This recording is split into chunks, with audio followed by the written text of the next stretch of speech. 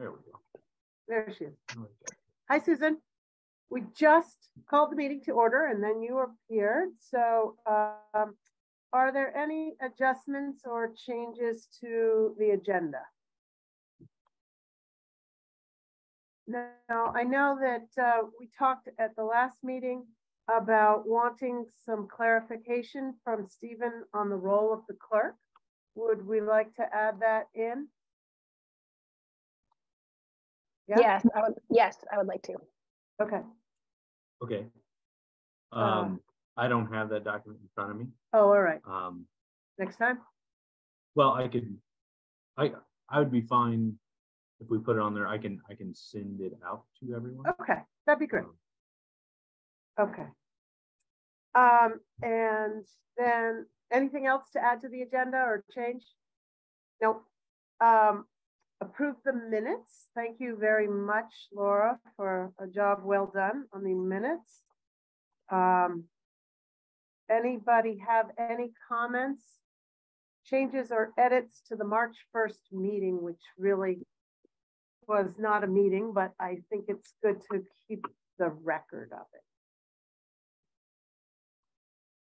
it. No changes or comments? Not for me. Okay. Anyone want to make a motion to approve? I'll move to approve. Second? I'll second. Okay. All those in favor say aye. Aye. Aye. Opposed? No. Okay. And then the March 9th meeting, that was on a Thursday. I think we held it a week later. Those are very long and detailed minutes. Thank you again. Anybody have comments or additions or edits? No? No. Anyone want to make a motion to approve? I make a motion to approve the minutes as presented. And second? I'll second. All right, all those in favor say aye. Aye. Aye. Opposed? No. Okay. All right, so I think the biggest goal of our meeting is to look at the zoning changes and Stephen's got answers and changes and or answers to our questions. Nominate the administrative officer, which we'll do first on the agenda. Discuss the town plan, short-term rental, and discuss an annual meeting. Okay, so nominate the administrative officer, who is sitting right across from me, and that is Stephen. The Planning Commission nominates this position, and the select board, Joint select board and trustees make an appointment based on our nomination. So is there reason to discuss this, or do we just sort of do it? It's open for a motion. Okay. You can put it, if someone moves it, and they can put it on the table if there's any discussion. Okay. This is something that it's a 3-year position. Is that correct? Or yes. 1 year? 3 years. 3 years. And there really hasn't been any documentation in the past of when it should happen. And so you can tell me why we're doing it right now. We're doing it right now. So so when I was appointed nominated previously by the Planning Commission, when I served interim, and appointed by the trustees and the select board, that was the end of Neil's term, who was first appointed in 2020. So we're coming down to the end of that. Unfortunately, because we don't have a record of, we haven't drafted a procedure between the select board and trustees of when, like we don't have a firm date. Right. So I'm kind of going off of what some towns do, where they start to say after the election process and the first after town meeting is kind of when you go through that process. Oh, and so okay. This just happens to be the first Planning Commission meeting after that. Okay. So I'm trying to establish some consistency. Yeah. For across boards of how we do this. And we don't have a policy yet. Okay. So that's kind of why we're going ahead and doing this now, because it's just the first time we've met since both town meeting and village meeting. Yeah. Yeah, I remember doing it for when Michael was the administrative officer. I don't remember nominating Neil, but of course we had an interim town manager and it was the height of COVID. So we'll start over here. So does anyone want to make a motion? I'll make a motion to nominate Stephen as administrative officer. Okay, second? Frank? I'll second. Thank you. Any discussion? Yeah. Yes. I'm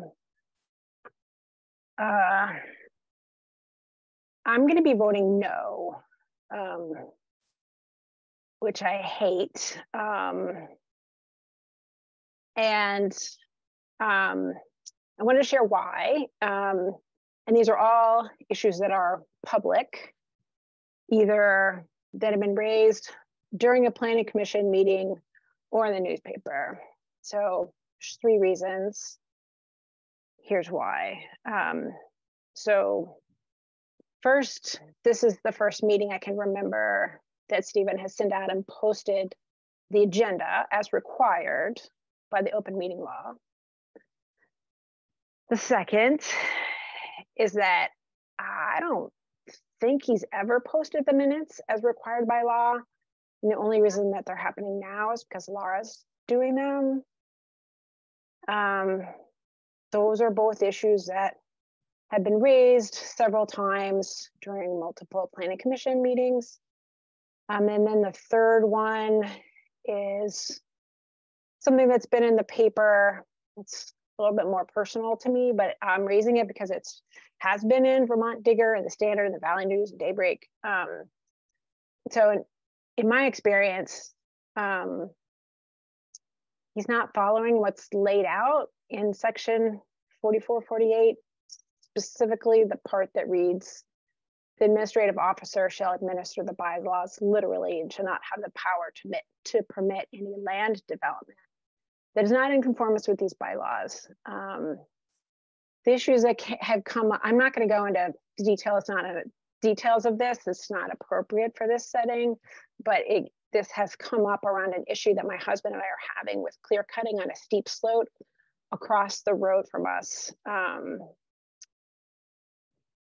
happy to circulate the Vermont Digger articles if anyone's interested, but I mean, I really hate doing this, but I can't in good conscience vote yes.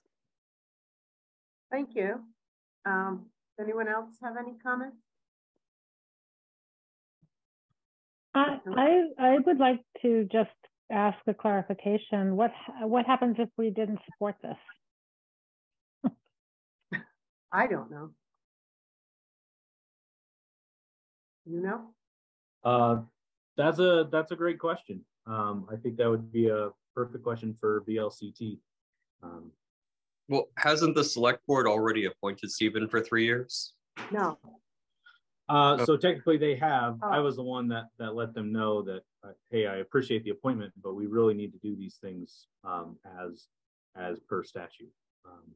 So as he was saying, this past year is really the 3rd year of Neil's 3-year appointment. And to keep on track every 3 years, he brought this up to start a new 3-year period. So I'm attempting for the first time since I don't know. I assume that Michael's reappointments were always perfect and by the book, but I'm trying to reestablish some consistency across everything after COVID and now under new administration. So I just want to make sure that we're doing this correctly. Anyone else have a comment, question? I guess I have a clarification, which is just that since I've joined, which was last July, I actually think and I don't know how we would check this, but I actually think all the agendas have been posted. They just haven't been sent to the commission, but they've all been posted to the website in time. And I only know this because Frank and I have been working on the website since last summer, and so I'm on the website quite frequently. And I recall a few occasions where I've actually sent it to the commission when other people have asked. So I feel like the only one I can recall that wasn't posted on time was the one for the March meeting where Stephen was on paternity leave, but I am again willing to figure out and check the record with Nikki, who maintains the website, but that's my recollection. Thank you. Any other comments? Okay, well, I guess. Go ahead. I don't know a lot about some of the things that Mary Margaret just raised, but I just, had some ruminations on, obviously all of us start in a line of work somewhere at some point. And even when we are very good at what we do, we still have oversights and we still have learning opportunities. And I guess my question is when, one of the things that I'm looking at, whether it's an employee or any elected official, is, well, when there's a mistake made, is there a learning lesson taken away from it? And does the mistake continue to be made? So I don't know. That's just my ruminations on it. But I don't know many of the other issues that Mary Margaret had pointed out. From my perspective, it does appear as though everything is now running smoothly, whether that's Laura, Stephen, Frank, or any combination of people. I am glad that everything is moving smoothly right now. Thanks. Anybody else? Okay, I think we should put this to a vote. Would someone like to make a motion? Well, Laura's already moved it. Oh, we did that already. We did. I'm sorry. Okay, so all those in favor of nominating Stephen as the administrative officer for the next 3 years, beginning the first meeting after town meeting, say aye, please. Raise your hand. Aye. Okay. I can't see Frank there, so you up? Yep. Okay. So it's 5-1. Okay, thank you.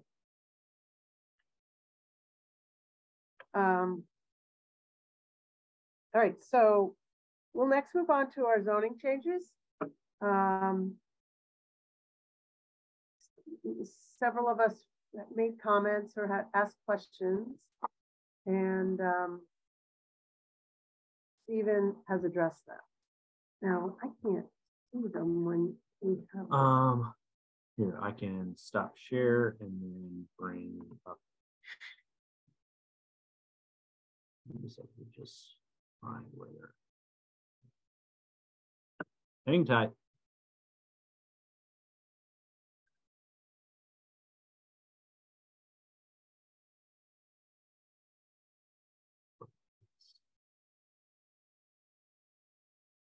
What I want.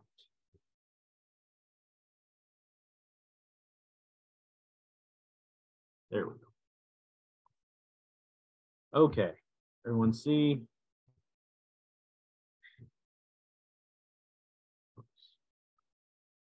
All right, so I wanted to have time to put these together in any certain particular way so that they all work together, but we'll kind of just take them as they are in order. Okay, and stop, make comments, whatever, anywhere. This isn't necessarily like a presentation from me, and a lot of it will require some discussion because some of the questions are just, it's a policy decision. So I have some input, but not necessarily the answer. So the first one, have the Woodstock Economic Development Commission, EDC Housing Group, Woodstock Community Trust, Thompson Center, all of those, Two Rivers, been invited to comment on the proposed amendments. The answer for that one is, so the EDC housing group, Jill and Trina and Two Rivers, they both provided testimony to this commission. Also, I kind of put them as the catalyst behind getting this started.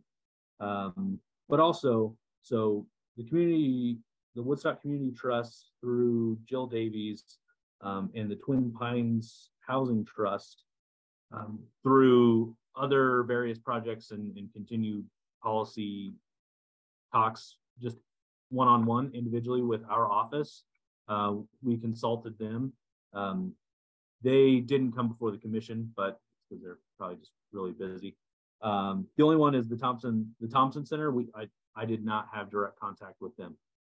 So that should be someone that we reach out to as well.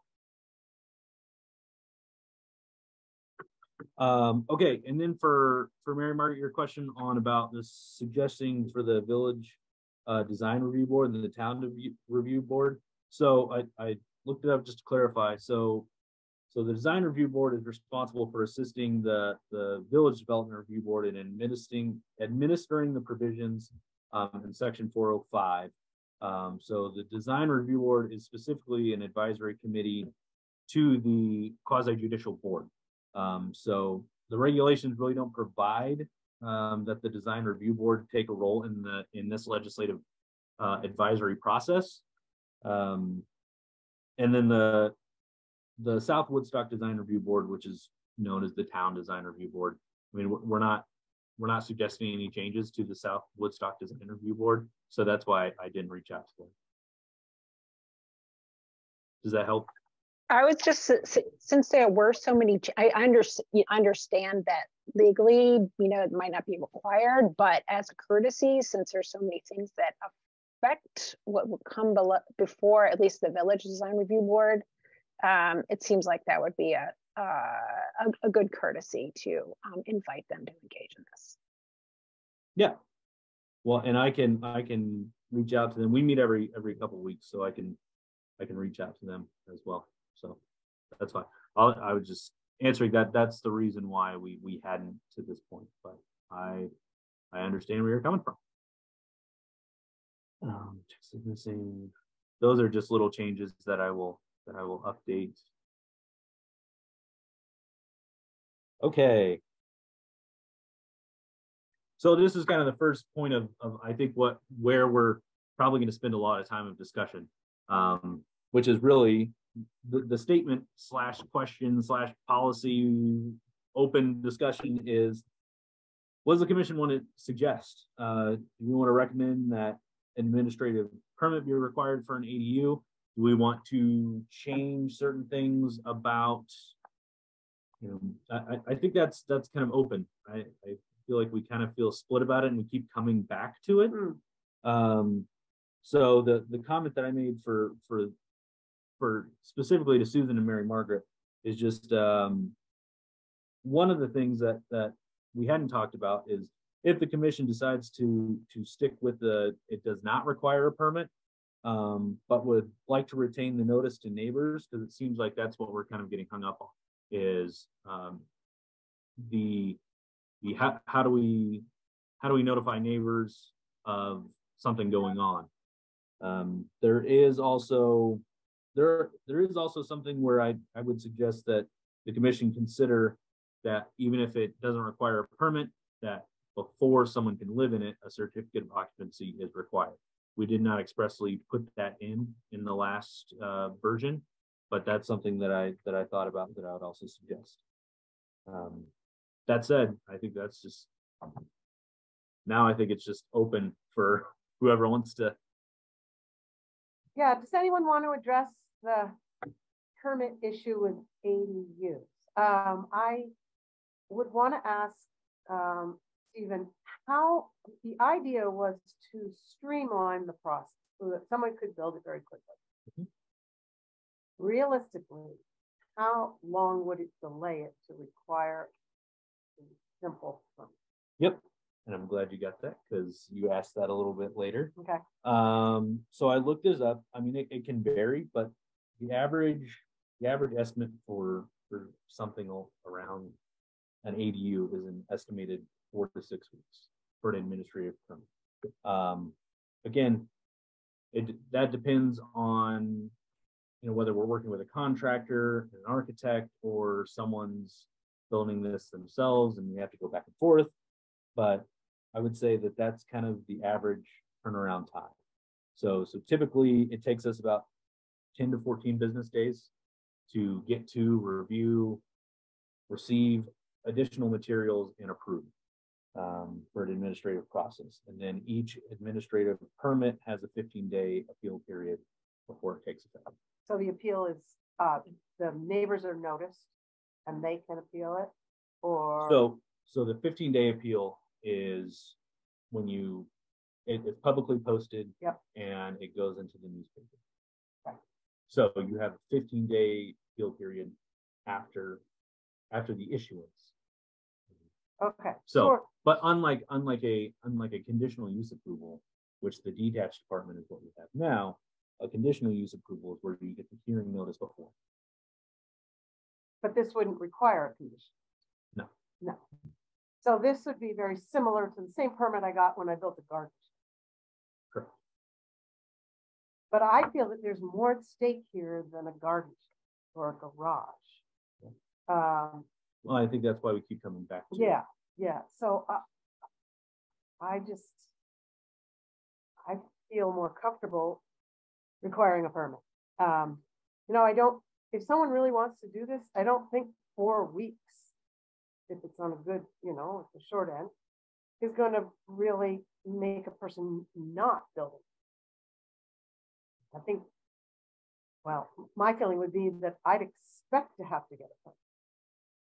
So my first inclination would be go to the planning office and see how to deal with that. Anyone else have comments about this? I agree with you. Oh, sorry. Go ahead, Mary Margaret. Okay. I agree with you, Susan. That was kind of the point of my next comment, which is that we're exempting ADUs, but we're requiring 2 households and accessory buildings to get a permit. It's like the two just don't. It doesn't make sense to exempt one and not the other. So I agree with Susan. I think should require an administrative permit, and 4 weeks is not that long, 4 to 6 even. Laura?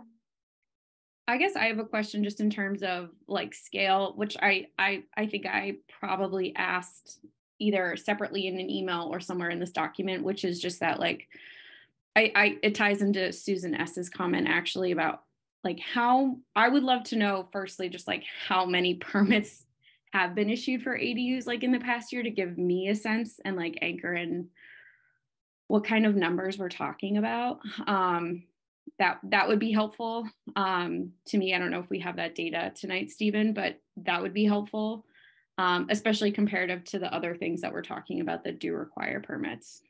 Yeah, you had asked me that question. I forwarded it to Stephen. You had asked how many ADUs have been built or how many permits have been issued and which zoning areas are they located, which I think is important as well. Mm-hmm. Yeah, so I mean, I'd be happy if we had the number for like the village, since that's what we're talking about, because I'd just be curious to know, like if we're talking about 3 permits were issued in the past year, I feel like that's I feel like that changes a little bit the nuance of the conversation, maybe, at least in my mind, versus some of the other things that we issue permits for. But maybe you can speak to that, Stephen. Yeah, so I did not pull that data, and part of the reasons because when I start looking at the data, we don't have it defined as an ADU. So it depends on what Michael or Neil or I have been called. So since I've gotten here, I call them ADUs, and I think I have permitted far more 6,000 plus square foot houses than ADUs. So wait.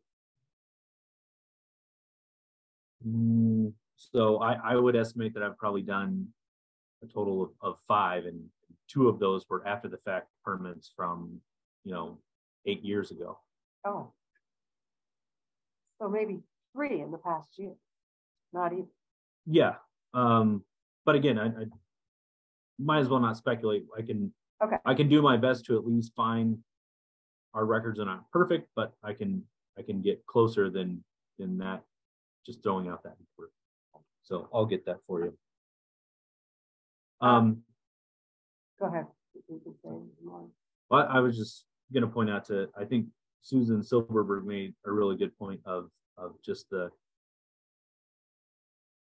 like, with the, even if we said there's no permit allowed, I would still, like, I would see this as a success story of changing zoning regulations if we saw 10 new ADUs in the village in the next 3 years.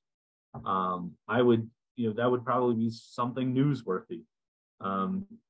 And I keep reiterating the fact that, ADUs are not solving the housing crisis.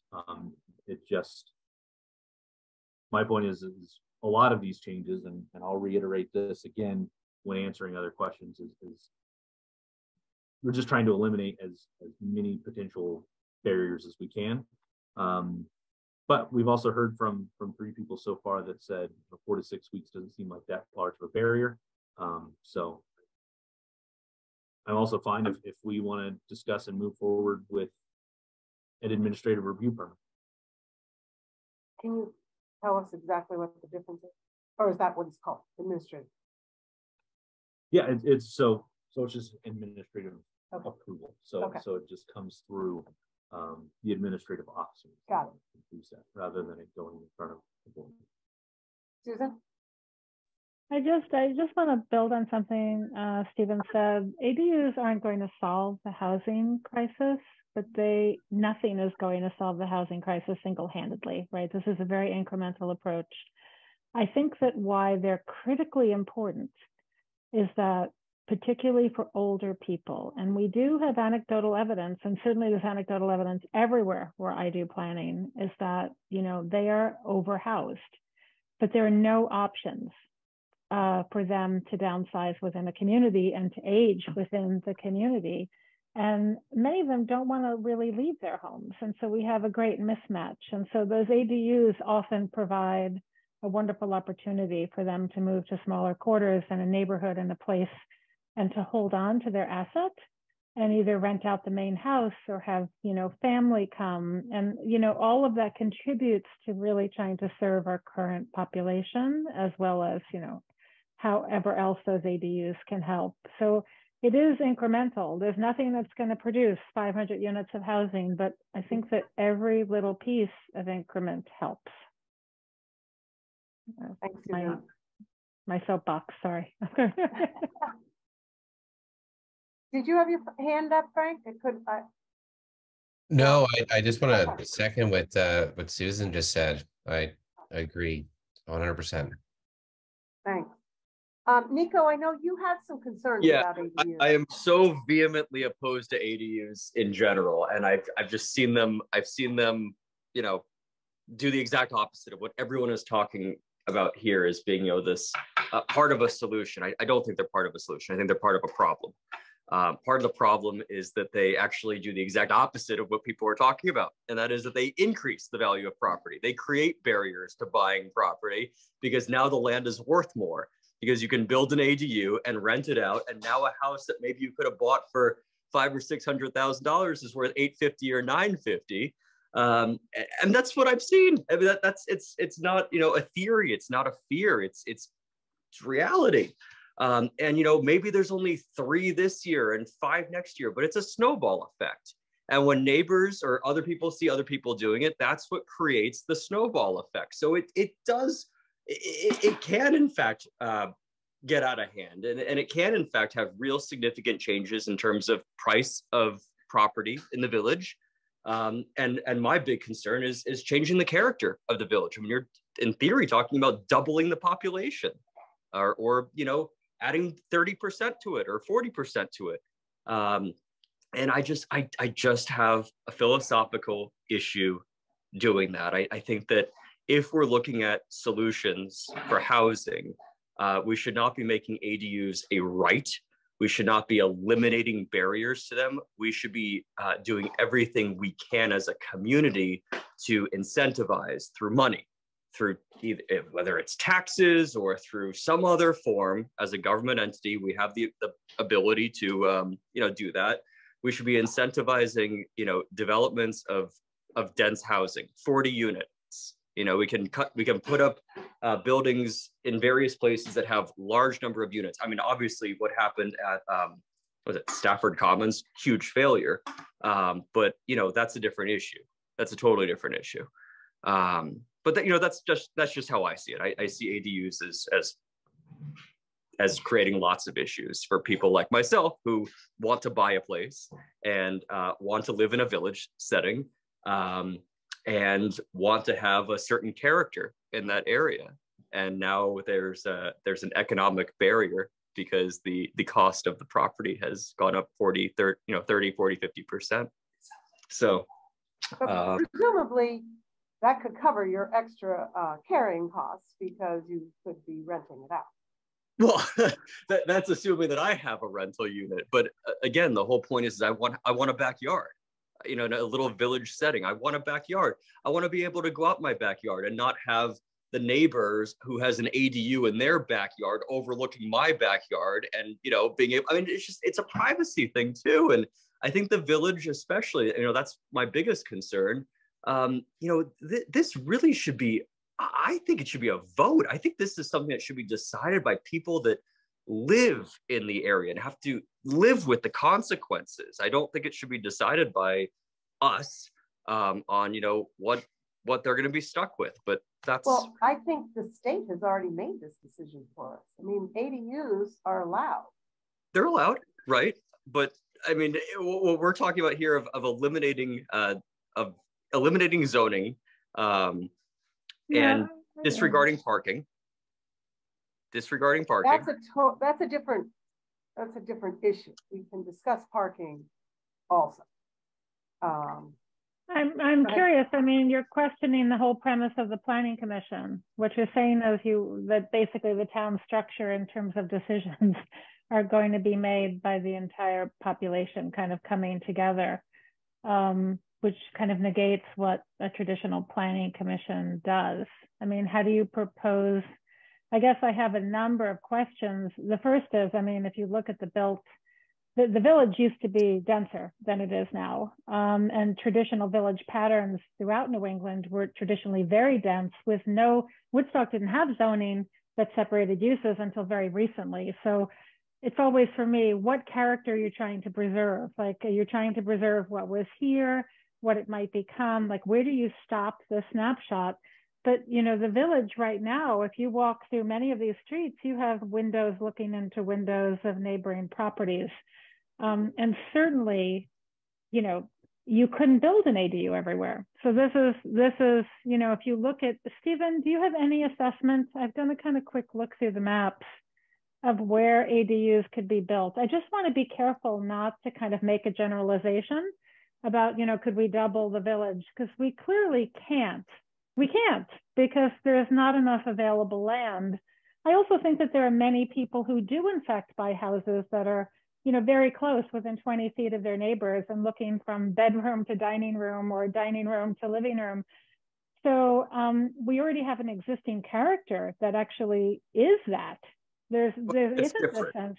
Well, I think that's different. If you're looking from bedroom to dining room, that's different. The two houses are built where the two houses are built. You don't have one house back to back and the other one overlooking on someone's yard. So again, I see it as when I go through the village, these houses are not built in the last 5 years for the most part. These are old houses that have been here for a long period of time. They have a character and the village has a character. And I think preserving that character is important. And I think, what we've seen in recent elections is the voters coming out and saying, yeah, we want to preserve that character. We don't want to turn Woodstock into the place that all these people that are moving up here, away from, we don't want to turn it into where they just escaped from. And I think putting ADUs in, changing the character, doing those kinds of things, exactly what the residents here do not want to see. That's where I'm coming from. Any village residents have anything to say about that? I see Laura smiling. I mean, Nico knows how I feel about this, so I don't know. I don't want to be repetitive. I measured actually the other day, and my house is 11 feet from my neighbor's house. And like but like again, I expect that density. I live in the village. I also think I hear the concerns about property values. I think that's a legitimate concern. I personally feel like it's outweighed by the demand for housing, and I do think that the the ADUs that I'm thinking of, like there's a property, for example, there's a property on River Street that's owned by Jed and Julie Dickinson. Dickinson. Stephen, maybe you know their last name. Anyway, they have a beautiful home on River Street. You would never know it's not a single family home. They have an ADU in the back. And they have 4 separate units within that single family home. And like walking by on the sidewalk, you would think it's a single family home. It's been maintained beautifully. And they have provided housing. I mean, like there's nobody, I've yet to meet somebody who like hasn't rented one of their apartments or knows somebody who's rented their apartments. We've had close friends that did it. We looked at it when we were moving here. And so I think there's like a very specific narrative, which I understand, and I understand the concern in terms of like changing the character.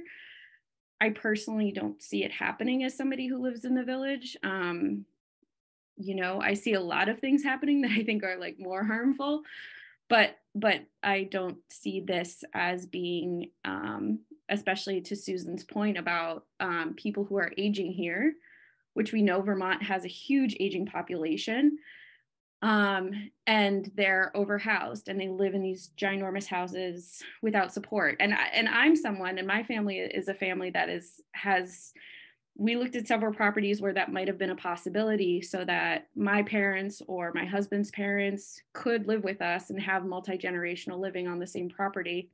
And a lot of our peers are in the same place in terms of wanting to facilitate that. So again, like this is anecdotal, but I think that we should, I say that knowing we should be making data informed choices. So while I hear, like I think development is, or development en masse is a solution. I think it's one solution. Like Susan S. has said, like nothing here is there's not one thing that's going to solve the housing crisis. I think we're making very small incremental changes to establish more housing over many, many years. We are decades behind in terms of the housing we need to create in this country. And yeah, okay, so that's my spiel. Nico knows it. We've been over this. This is not anything new. But yeah, that's what I'll say about living in the village. Nico, ADUs are here to stay. We can't get rid of them. But how do you feel about permitting? How I feel about what? Permitting of them. Well, I just don't feel that there's any basis to ease or eliminate any restrictions. And I'm going to die on that hill, whether I'm right or wrong and outvoted or not outvoted. I will not waver on that. Okay. All right. Any other discussion on this? So we're sort of focusing on the permitting of ADU. If I can put a follow-up question out to everyone, is there, when looking at the village map, does any area or any district specifically pop out as, well, this is the area that I'm specifically talking about when I think ADUs should thoroughly be allowed with just as dense as possible? Or to the other hand, are there specific areas where you say, this is where I think they, may not prohibit them, but that's where we should have a higher burden? I don't know if anyone has any specific comments to that. So I know I'm beating a dead horse here because we talked about this. It would be very helpful, Stephen, to run through the options that are on the table for us to consider. And not only like, is it an administrative permit? Is it a permit? Is it no permit? But if you can just briefly talk through each of those, like what it is or what it isn't, we're not requiring anything. What notifications might come to neighbors? What are the requirements for someone filing the permit, the time frame, and then what are the opportunities to slow that down in terms of appeals, all of the other things. I think it would be useful to just hear it through, comparing all of them, because I need to be able to compare apples to apples across all of these, and I'm not 100% clear. So if you maybe could start with like where we are now, and then go kind of get less and less restrictive so we know what options we have. Great. So I can do that. Okay. So hopefully pretty quick, stop me if you have questions. Right now, we have throughout the village, in order to have a detached apartment, so kind of your traditional not attached ADU, requires a conditional use approval, I believe, in every district in the village. So that requires a 15-day before the Village Development Review Board has a hearing. You notice all abutters. And then you have a Village Development Review Board hearing. If it's in the design review as well, you also have a design review board hearing. So about, I would say probably half of the parcels that are in the village that we're talking about is in design review. And we haven't taken that away. So that's where we're at as of today. So the average time to build an ADU is about 2 to 3 months to get your permit. Stephen, can I ask how the abutters are noticed? Yep. So we have to post the public hearing in 3 places throughout the town, and then they are notified by mail. Okay. Yeah. Physical mail. Physical mail. That's for a detached apartment. What about a garage and you're finishing above a garage to be an ADU? So that would count as a detached apartment. Oh, it would? Yeah. Okay. So the garage would require administrative permit, but the detached apartment above would require the conditional use. Okay. Conditional use approval.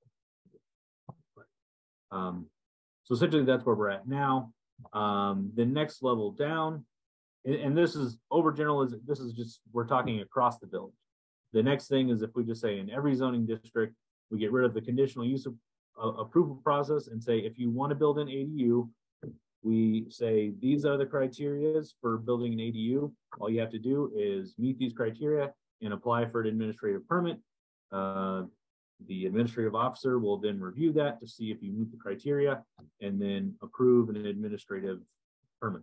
So, I mean, like we discussed earlier, that cuts it from 2 to 3 months to roughly between 3 to 6 weeks on average.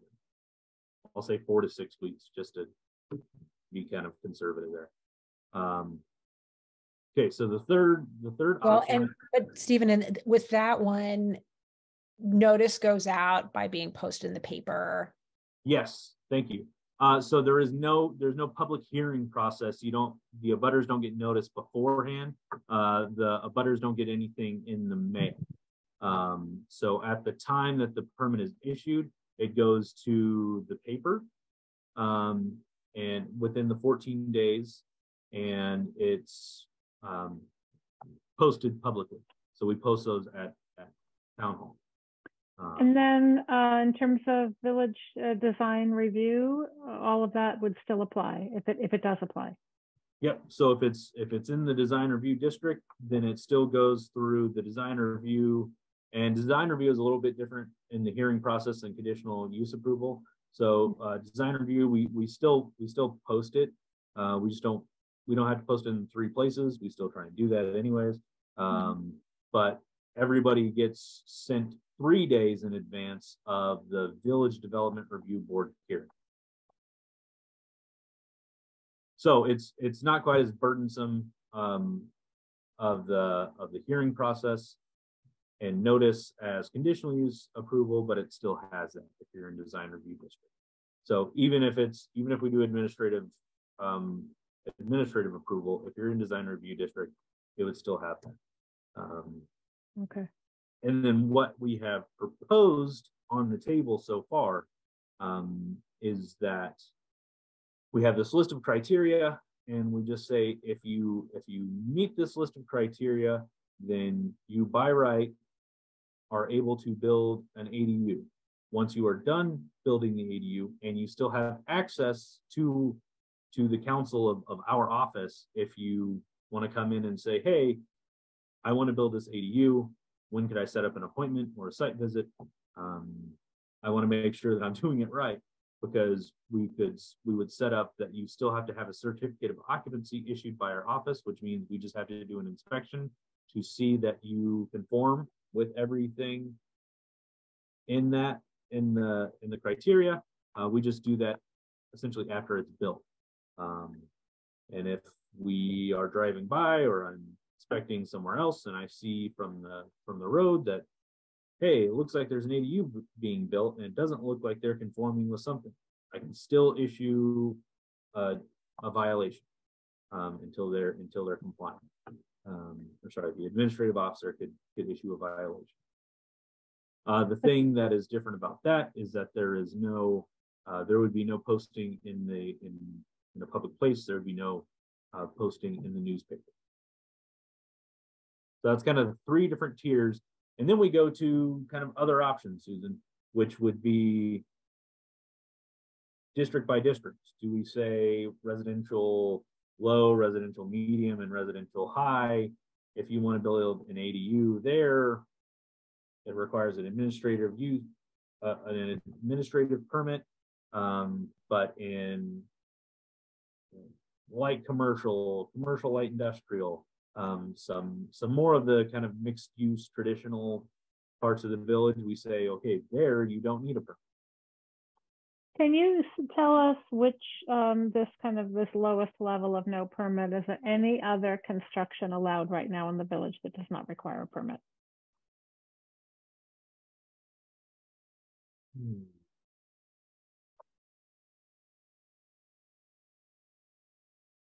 I mean, the thing that first came to mind was like a fence outside of a design review. As long as you're under 6 feet, at least in the side, 4 feet in front, 6 feet on the side and rear, you do not need a permit to build that fence. If you're in design review, you have to have a permit to build that fence. So I'm going to just try to push this along. I think that a fence is very different than a dwelling unit. And having discussed these 3 options, I'm in favor of moving this to an administrative permit required, but not in favor of removing the permit requirement. Nothing else has removed, other than a fence, everything else requires something. This is someplace someone's going to live. At the very least, it requires an administrative permit, which will allow noticing, obviously, all of the design review board, which is about half of this area. They'll still go through all of those reviews. I don't know how other people feel, if we can kind of try to filter it down before we try to get more complicated about where or any of that. Yeah. And just to clarify one thing, so even if we don't have a permit review process for the ADU specifically, those ones that are in design review district, even if we don't have an ADU permit, because it's in design review district, your ADU would still have to go through design review. And all of this requires a building permit from the state. So you still have to, you can't just go up there and start just nailing random things and say like, it's safe enough. You still have to follow the IBC building code. Well, I would agree with Susan. I think requiring an administrative permit makes sense. Absolutely. I agree too. All right. So we good, Frank? Sorry, I didn't realize I was mute.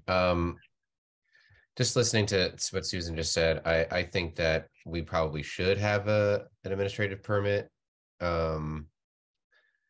However, I do have a question though, Stephen. Do we have any idea of how many actual pieces of property are eligible for an ADU? Because it's not many. Yeah, I mean, I wish I had the staff or time to figure that out. And by all means, if I would, I wish that we could send out a letter to everyone, say, would you like to build an ADU? But yeah, I don't have that information. I wish we did. So it seems that we're mostly in agreement about this. I don't think we need to vote if we're going to vote on this whole plan. No, because I'll make changes and then we'll vote as a okay. total. Okay, so everybody's in agreement on that. Okay. All right. Thank you. All right. Moving on, and a lot of it is around that. Mm-hmm. So Susan, I don't know if you want me to answer yours. No, I think there. we did. Okay. I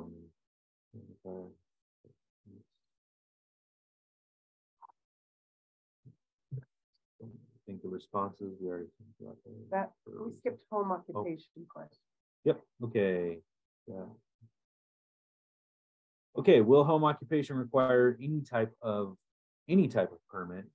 Is retail allowed in home occupation? Well, let's answer the first one. Will home occupation require any type of permit? As far as we proposed in the recommendation was no. Home occupations would not require a permit in the village. However, retail is not allowed for home occupation. If you see the definition, section 109, home occupation is any non-retail occupation. So any non-retail occupation customarily carried on in a residential area by a resident in their own dwelling place. Home occupations, 1, involve not more than the equivalent of 1 full-time employee other than the full-time residents of the dwelling. 2, occupy a minor portion, less than 50% of the dwelling. 3, are secondary to the use of the house as a dwelling. 4, do not change the character of the area. Only items produced in the home may be sold from the home, but it also can't be sold retail. So anyways, and then your third question was, how does that increase housing? So my answer to that was allowing home occupations by right rather than requiring a permit does not directly increase the amount of housing, but it does reduce the need for folks who potentially move to Woodstock or have switched to remote work to have to apply for a permit. Simple idea there, just save. Okay, and do we require a permit now for home occupation? We do outside of we do have some exemptions, which are further down.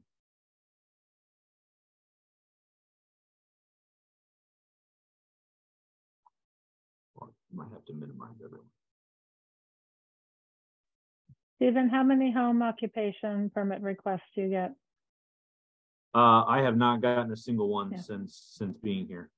Yeah. That said, I know a lot of people, work from home and have home type of businesses. There it is, 14 exempt home occupation. So we had a home occupation is exempt from these regulations, so not more than one. So yeah, it would be not more than one employee in addition to the owner of the business, no client on site, no signs, no deliveries, office use only. So Laura, I think that's a good question. What I could suggest if we wanted to remove home occupation from requiring a permit and just have by right, we include these other things in the definition. Okay, that's what I was going to ask. It sounded like you were doing as you were explaining it. So instead Yeah, of having it so we be did about- exemptions, we'll put it in the definition and say, this is how we define home occupation. And so anything outside of this definition requires a permit. Yep. So the other thing as well that I actually didn't know until talking with Sally Miller about this is that unlike the town, so the town actually has a definition of a home enterprise. So a home enterprise is essentially a home occupation, but it's a little larger. So a home enterprise resembles a little bit more of an actual business in a residential area. And so that's more burdensome. That's talking about more parking, more things. So we can still have like, hey, if you're gonna do a home enterprise, that we define that and say, look, home occupation doesn't require a permit. This is what a home occupation is. If you do this, you don't need a permit. But if you do bigger than this, called a home enterprise, that is when you have to have a conditional use approval. So what's the downside of continuing with a permit for home occupation? I don't know that there's a downside. It's more so, is it necessary to continue? I guess I'm thinking of a neighbor who had people come to her home to do massage therapy. And, you know, the neighbors were told about it. And I think it keeps things in check. If we didn't know what was going on and cars were coming and going on a regular basis, I don't know, it might be a little unsettling. It might have to involve neighbor asking neighbor. But if you know that she was permitted to do this, it seems more legit, easier to handle. I tend to agree, and I'd also like to understand. There are people out there that will try and take whatever we have written and maybe interpret it a different way, and who's then taking a look at these things and enforcing them? And do we have an enforcement even to follow up to make sure that people are following kind of the rules that are laid out here in the town plan? Is that a question towards me?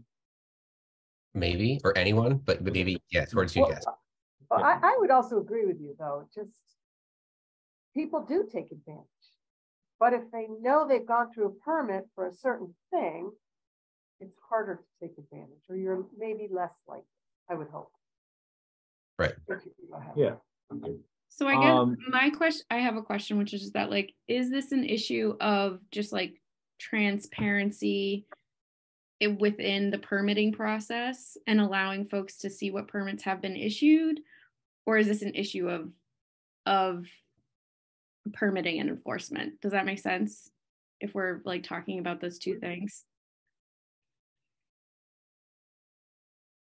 Who are you asking? You're asking me? Yeah. Asking the group. Okay. I'm gonna go grab my charger. Oh, okay. He's grabbing his charger. It's not really enforcement, but I think it gives neighbors a chance to say what's on their mind. They know what's going on by a permit being required or being notified that a permit's been requested. Yeah. See, that's exactly how I feel about ADUs. They be involved. I completely agree. Which is why we've switched to a permit, which will get notification. I think that's right. I mean, everyone should know what's happening. Yeah. But that's different than not allowing them. Right, but I think we were getting away from the whole noticing of the abutters. That's what I heard, and so I think you're getting away from involving the neighbors in the ADUs, and so I do agree with you, Susan Boston. I do think that it's an interesting issue you raised, and I know who you're talking about, and so yeah, I mean I think knowing that there isn't like an illicit purpose going on in this house, yes, I agree.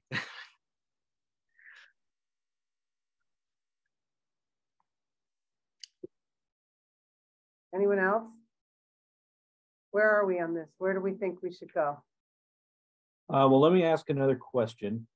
Now that I've heard everyone, do we think this is more about keeping it just as is, or is it more so better defining what a home occupation is, and then adding in a definition of what a home enterprise, or we can call it something else. We don't have to call it a home enterprise. It's just like that's the easy term because the town already has it. Because how many of you work from home for yourself? So I mean, have you guys filed a home occupation permit in the village? Okay. Yeah. So the point is I don't remember who asked. I think it was Frank. How do you enforce it? I don't really have. So the administrative officer is tasked with enforcing this. I don't have a way to do it, and I would say probably 60% of the people that I've met that have moved here in the last 2 years work from home. So, anyways, I'm alluding to more of like, well, what if those deliveries are actually happening, and what if there are actually visitors coming and going, and it is starting to cause a disturbance, right? So then who's watching that, or who does then the neighbor then call to say, hey, I don't think that they're meeting a criteria that we all agreed on? Yeah, they would call our office to say, hey, this looks more like a home enterprise than a home occupation.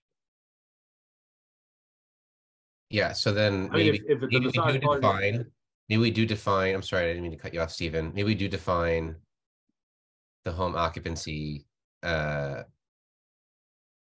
then still require a permit though, but maybe the permit's a simple piece of paperwork. So another option. Oh, I just think it's going to be important. You asked the question, how many work from home? Working from home is not the same as a home occupation, at least not in my mind. If you bring work home from the office or you're remote from another business, that is not a home occupation. That's someone working from home. That's like if you could say, oh, a teacher who brings home tests to grade for their third graders, that's a home occupation. It's not, it's working from home. So I think that's the clarification we need to make. Most people moving to Woodstock are working remotely, many of them for another company. And that's not a home occupation as far as I understand the definition, but maybe I'm wrong. I don't know. Anyone else have any thoughts on that? No, I would agree with that. I love that concept. Yeah, and I don't think anyone should have a permit for that. I mean, that's getting really into what's going on in your four walls, and yeah, I don't like that at all. Agreed. So, suggestion there is we keep the home occupation as I think typically an administrative permit. But maybe I give a try at the definition of a home occupation, maybe creating a new exemption for what is remote work, defining remote work. So essentially what I'm saying is we have the home occupation permit process stays the same, but we may decide that we want to expand the exemptions for very small home occupation processes. I like that. I do too. Yeah.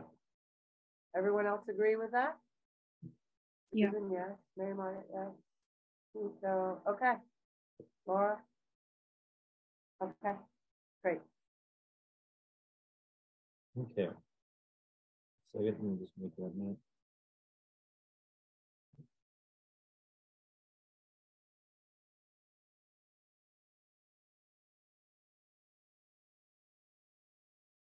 Okay.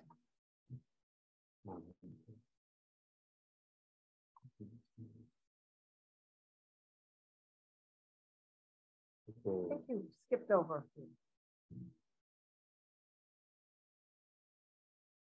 Oh, that was Mary What? Margaret's concern on home occupations. Look above, there was a thing about the character survey. Character What I survey. know, what my comment. Your comment. Character survey. Enabling better places suggests doing a character survey. And we're changing the zone, 8 different zoning districts. And I'm not sure we need to do it in every single one. So I guess what my point was, because we didn't really look at all of the zones in person. We didn't. I think it might have been a good idea to do some kind of a site review of all. But that's just very broad, big suggestion. Couldn't help but say it. Yeah, I mean, again, that kind of goes back to some of the things is that I think we will continue to work and shape some of these things. I think what we were approached by Two Rivers and the EDC Housing Group and some of these other fringe groups that we've been working with was just the idea of, they specifically said, here's the low-hanging fruit. Please go after these things. And so that's where we kind of focused on. But yeah, I generally agree with you. I want to continue to do more surveys. I want to review some more of the setbacks. I want to have unlimited time to look at render. I think Susan, you mentioned somewhere, and my response is like, I would love to have like the CAD ability to just like sit and build renderings of potential, look at everywhere we could fit an ADU under our current regulations and these proposed ones, and then just present that, because that would be awesome. Susan and Mary Margaret, do you remember when the person from Montpelier attended one of our meetings? Yeah. And they did a lot of zoning changes, but they looked at every neighborhood. They broke them down into small pieces and saw that in many areas, everything was non-conforming. So it was very, very easy to change the zoning there. I don't know how did they pay for that? Who did they had an AmeriCorps volunteer. So so that, and it was fairly standardized and what they looked at, and they have GIS. So they were able to run, a program on GIS, I think, pretty easily to compare the maps with built area and unbuilt area. And I think there were 38 neighborhoods. They broke it down. Some of them are only a block, but they were also looking at the wholesale zoning change. They were looking at changes in density, height, distance, setbacks, whole scale. And that is very different than what we're trying to do here. But it would be lovely if we had some kind of AmeriCorps, Vista, I think, to do some work. Wouldn't you love that, Stephen? Yeah, I'd take like 4 or 5 of them. Is there a place where we can keep ideas like this, to come back to? Because I think Susan Boston is putting forth a great idea, to do a character survey. And it would be great to have, just have like a running list, of things that either we come back to as a committee at a certain point, or if we do have an opportunity for an AmeriCorps or Vista person, that we have a ready list to draw from.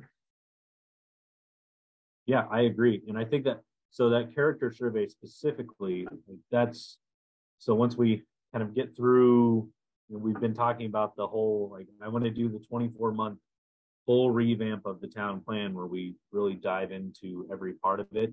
And that character survey would really be something that I'd like to do. Because I think that we would find out a lot of our zoning districts are somewhat scattered even within the village, where we could probably condense some of that and say, okay, you might be able to do a little bit different things, but essentially here's the village, like village center 1, or like mixed use 1, like mixed use 2. And, outside of a couple other things, we just simplify a lot of it. right, so we'll put that character study out there for them. So Mary Margaret's comment there says, see note above in home occupation. I don't know what her note above. I think we've addressed that. Okay. Yeah, right. It's the same issue that, we just talked through. Okay, good.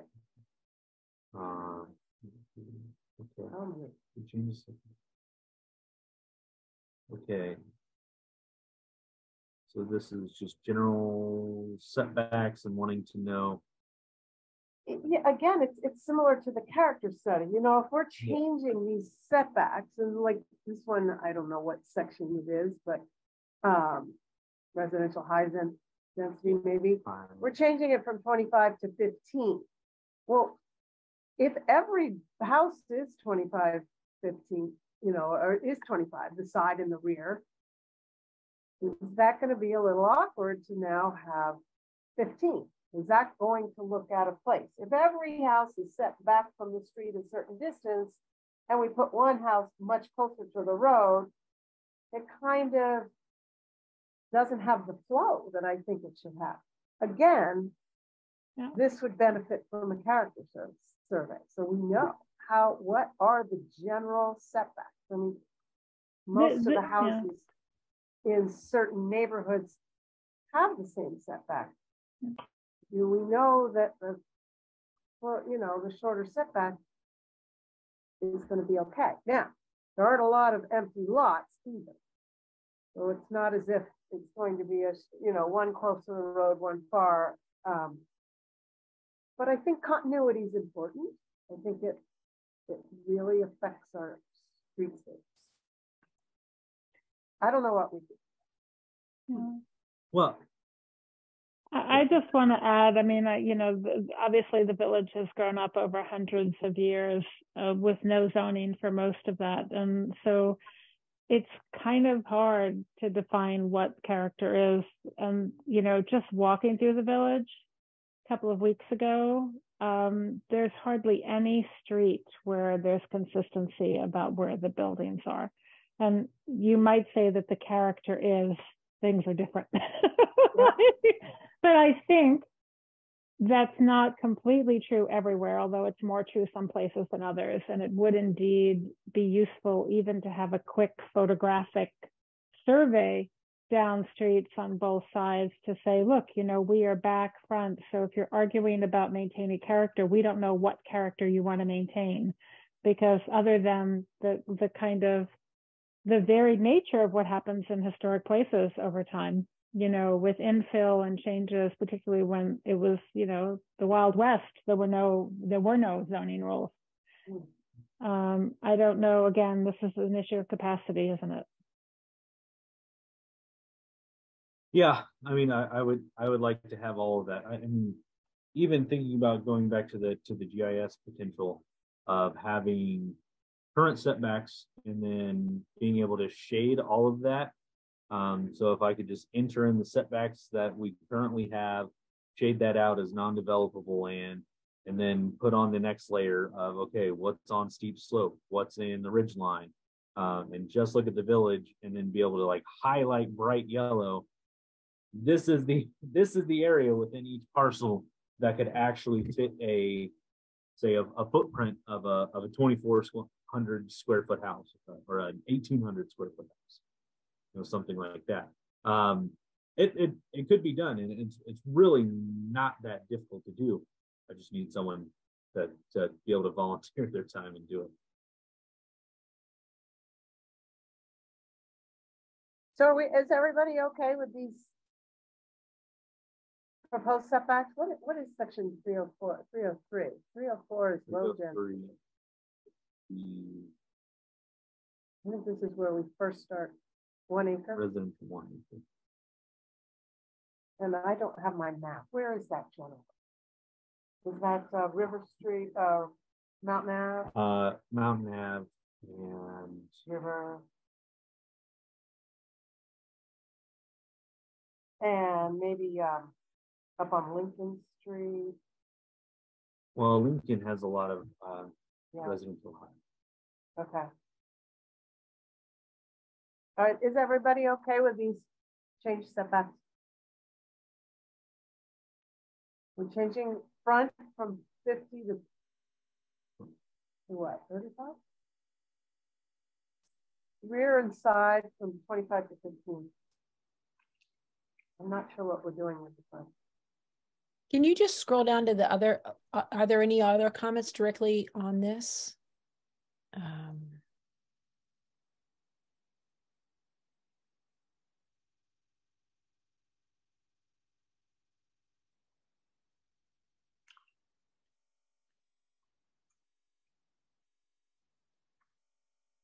My comment's related to the ADU. It's not on the setbacks.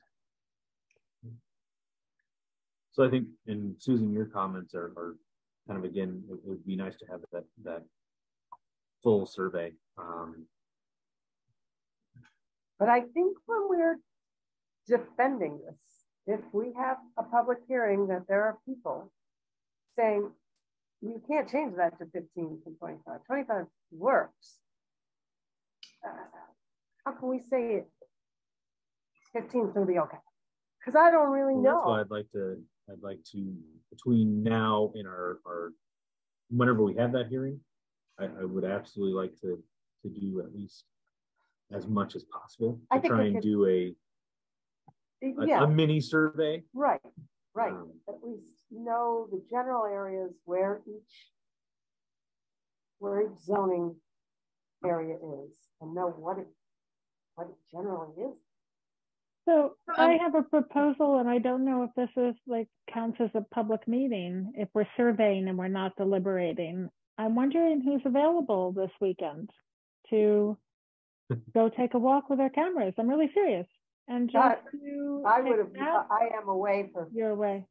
And just take a walk with our cameras and do some, just to, take simple pictures that can go up in a slideshow, and just not deliberate, but just survey. Yep.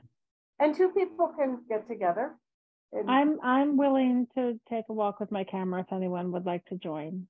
It would have to be Saturday or Sunday morning. I'm free, Susan, and I need to walk this baby out, so I'm more than happy to join. Great. All right. I will connect. We're not going to deliberate, but we will survey anyone else who wants to join. Laura, why don't we connect after this meeting, and then we'll send an email to everyone of when we're going to take a walk. Sounds good. I just think it's really important not to make assumptions, and I think there aren't as many. I think there are lots of inconsistencies, which is how towns develop. Thanks for doing that. That's great. I just have a question. I've lost the reason why we're making this change and what it will gain. What will anyone gain from this? I mean, it's not going to affect housing, or maybe it will. Yeah, the hope that it will affect housing, just enough to say, if you have a lot that is large enough, but not, if you have 10 feet on either side, got it. That you'll be able to potentially subdivide and have someone else build another home next to you.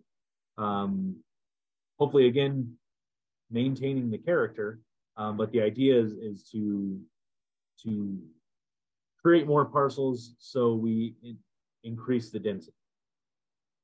And so, and also, or if you want to build an ADU, rather than having to have 25 feet to the rear, if you were able to have 15 feet to the rear, that may be, in all cases, that won't give you enough room. In some cases, you didn't need the extra anyways, so it doesn't matter. And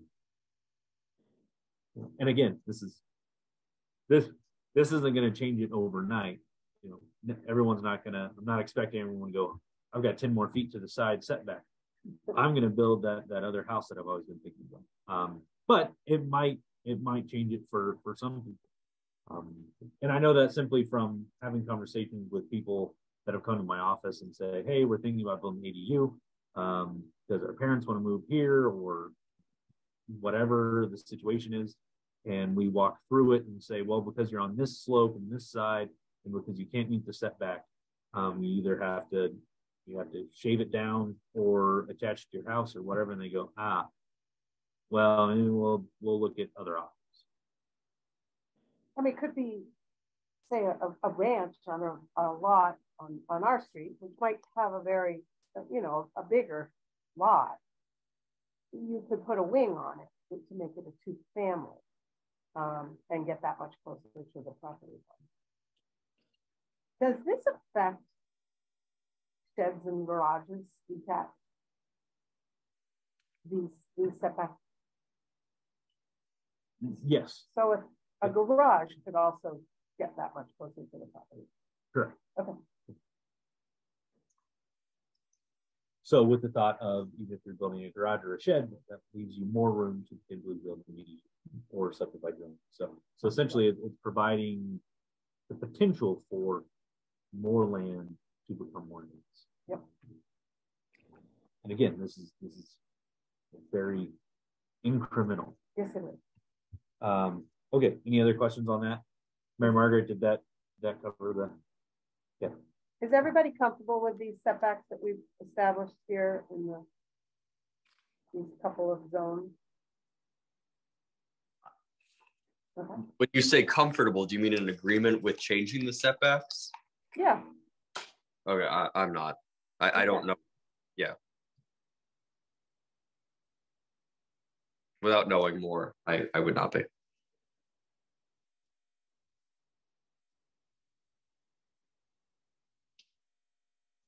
Nico, what else would you be looking to know? I don't know what the character is, and I just, in my mind's eye, if 10 feet's making that big of a difference, then it is getting crammed in there to begin with, and that again gets right into my initial concern, especially as we are eliminating abutting property owners from being part of the process with hearings. I don't know. It's just maybe I'm overly. Would this require notifying abutters? These kind of changes, these setback changes, if someone. So the setback change, zoning regulation change of these setbacks, you have to notify the whole town. Right. Yeah. But if someone's building an addition onto their home, not even related to AV, it's just an addition. No, just an administrative permit process. Okay. So same as that was required. Okay. So a notice would be posted. Yes.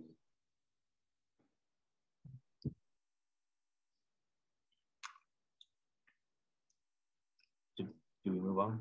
I don't. What would Stephen, have you ever reached out to like VLS and dealt with like the land use clinic over there or anything like that to get some volunteer hours to help out at all? Yeah, so they no longer have the land use clinic. I think my class was like the last one that actually went through like the land use clinic itself. They have people that somewhat focus on that, but yeah, they're getting much more away from land use and focusing on different areas. Incredible. Yeah, I know. It's unfortunate because that's why I really, but I still keep in regular touch with them. And Professor Milne, who I'm hoping will send me people that may want an externship that fall in love with land use. But yeah, I think in general there's less people going to BLS for the land use specialty than there once was. But good idea, not writing it off. Just not as easy as it once was, maybe. Okay, Susan, I think that kind of talks to what we were talking about before. Concern that we talked about, home occupation. Okay, great. Well, I'll get to this one. What is the purpose of changing building height to 40? We want 3-4 story flat roof building rather than 2.5 story, which is a standard in our neighborhoods. Susan, I'm really glad you brought this up. Okay. Sally Miller brought this up when I talked to her as well. So 40 is something that we came from when I was discussing with a handful of different developers about the idea of, because people are demanding more space and more height, and also as we try and become more dense, the reality of, for safety, sprinklers causing an issue for just the height having to go up. And so that was more of a thought for just larger 2.5 stories. But I did go back and look at the greater enabling better space. Yeah, I looked at that. And so I think that we should talk about this, because it suggests 2.5 stories in neighborhood districts and 3.5 stories in town centers, and lays out the maximum parameters of each story, because that was my question. Okay, 2.5 stories sounds great, but how do we define a story? The way they did in that said, ground floor stories exceeding 20 feet are considered 2 stories. So that means the ground floor can be up to 20 feet. And that counts as 1. So mezzanines, never mind. Upper stories exceeding 16 feet are counted as 2 stories, an additional story for every multiple of 16 feet. So I agree with the idea that in the, maybe like more so in the residential medium, residential high, residential office, and maybe like the borderline, the light commercial, that's more where we might say 2.5 stories. And we have that definition of, that doesn't mean that you can't have mixed use on, say, like a light commercial, but we just say up to 20 feet, that's the ground story. So if we go from what they suggest here, you could still have a building that is 2.5 stories, but is 44 feet tall, like from ground floor to the peak of the roof. 20 and 16 and 8. Yes. But if we did the 2.5 stories, that means that you would still have some sort of peak roof, rather than saying, the problem is going up to 40, squeezing in 3 stories, and then just having a full. And I think that's the concern that you brought up. And I think that's the concern that I would have as well. I'm in favor of keeping it at 35 feet.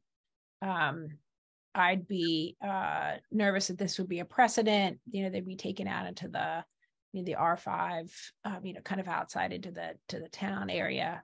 People are already building gigantic homes out there, and I think 35 is. Yeah, I would want, I mean, we're not going to have more housing for people if we're allowing 20-foot high first floors, one single floors, like that doesn't make any sense. Right.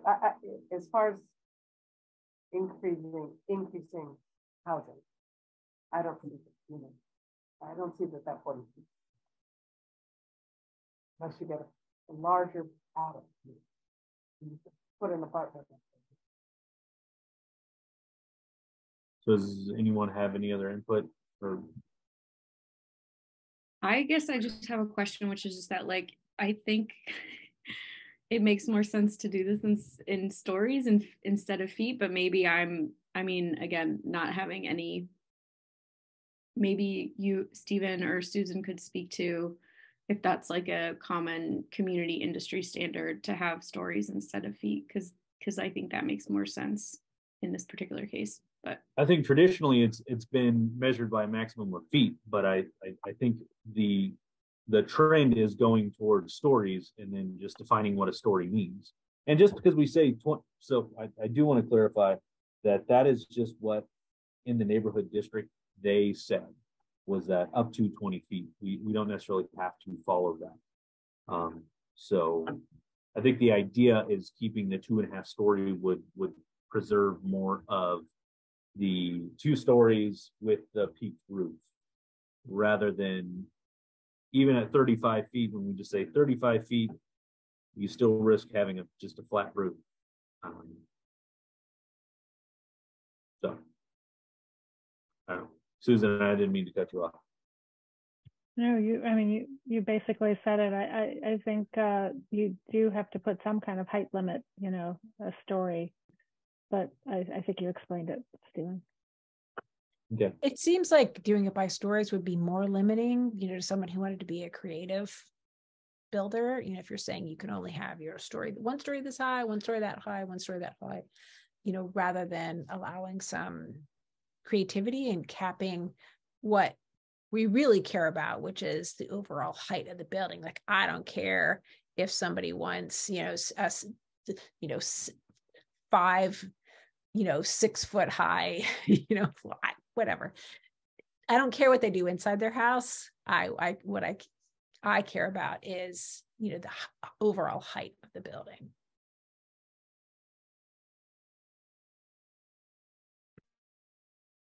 Anyone else have thoughts on this?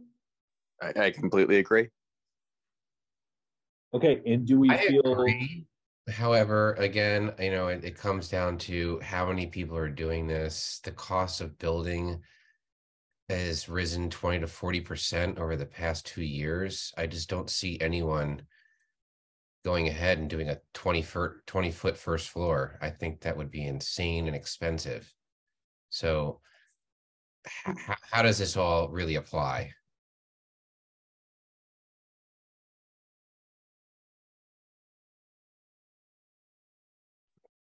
I mean, I would agree with you, Frank, in most places, but Woodstock is attracting people who do have the means to be able to build whatever. Money is not an object to a lot of people who are moving here. My feeling is it's just one more change we're adding here, and it's not directly increasing housing. So my next thing that I'm going to ask is, so we have central commercial, commercial, light industrial. So the areas where we would potentially see, like in the East End, like that is where if we were to see apartments or cluster housing, like what Nico's talking about, where we have a 40-unit development, that's the difference of, can we build a 2-story apartment or can we build a 3-story apartment? It could be the difference of, can we do 20 units? Can we do 30 units? It still goes through Act 250 and the whole thing. And can then they apply for a variance? Yeah, but Question. A variance to the height would be a pretty high burden, because you don't, right? That's the one place for. So 40 feet could be a 3-story building? Yes. And I think Brad's actually the one that confirmed that with his construction knowledge. Oh. Well, I mean, when you put it that way, I think that is important. We would love to see the East End develop, and that would be an ideal place for apartments, condos. And if that 5 feet would make that difference there, because I don't think there's very many places where you add 5 feet in the village, because everything's pretty much already out. Yeah, potentially. Can you limit certain areas that would be allowed to have 40 feet versus 35? Sorry, say that again, Frank? Could you limit, for example, the East End to have a 40-foot heights versus the rest of the community having a 35? Yeah, and we've done that in the proposed, I want to say we can scroll back through, but like residential medium, residential high, I think in residential office, we kept it 35. I'll check myself after this. But we increased it to 40 in central commercial, light industrial, and light commercial. And does that include the East End? Yes. So almost the whole East End is commercial light industrial. Okay. So we could leave it at 35 in the more established areas of the village. Yeah. Another option too is if we like the 2.5 stories idea in the residential medium, I mean, we could decrease. We don't have to have 20 feet just simply because that's what they suggest. I mean, we could decrease that to where it's 2.5 stories, and the highest that it could be is still 35 feet. Okay. Well, enabling better places uses the 2.5 for you. And what are we The talking 2.5 about? for What is, neighborhoods and 3.5 for town center. Right. what is actually at 35 feet? Is it the height of that third floor, or is it the peak of the roof? Okay. Yeah. Or the flat roof. If it's So I flat think roof. what we need to do is make sure that this 40-foot or the stories with the first floor being limited should apply only in those commercial light industrial areas and not in the high density or medium density, not in the established. Would folks agree with that?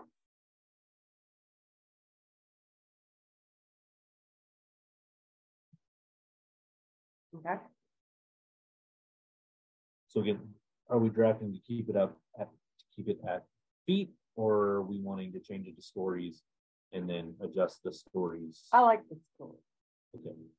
So What do others feel about that? I mean, as long as it includes a cap of feet, great. Yeah. Okay. which we can also do. I mean, we could say that the ground floor, over blank amount of feet counts as a second floor, and then upper floors, we just don't have it. We have it less than 20, less than 16, and then we can just say does not go over 35 feet. Now that is specific to residential medium, residential high, residential low, and residential office. And then are we doing 3.5 stories for the commercial, light industrial, and light commercial? Yeah, I think so. And what do we have a height limit for that? Do we want to have that at 40 or 45? What are they recommending? Well, so for town centers, they recommend 3.5 stories, or that's the example they give, with the same ground floor 20, upper floor 16. So, but for commercial, light industrial, and like the East End, that would be more where we would have, like, you would potentially have a higher first floor, simply because that's where you'd have like a retail or a restaurant or something like that, or offices, and up above is where you have apartments. Oh, I'm comfortable with that. How about others?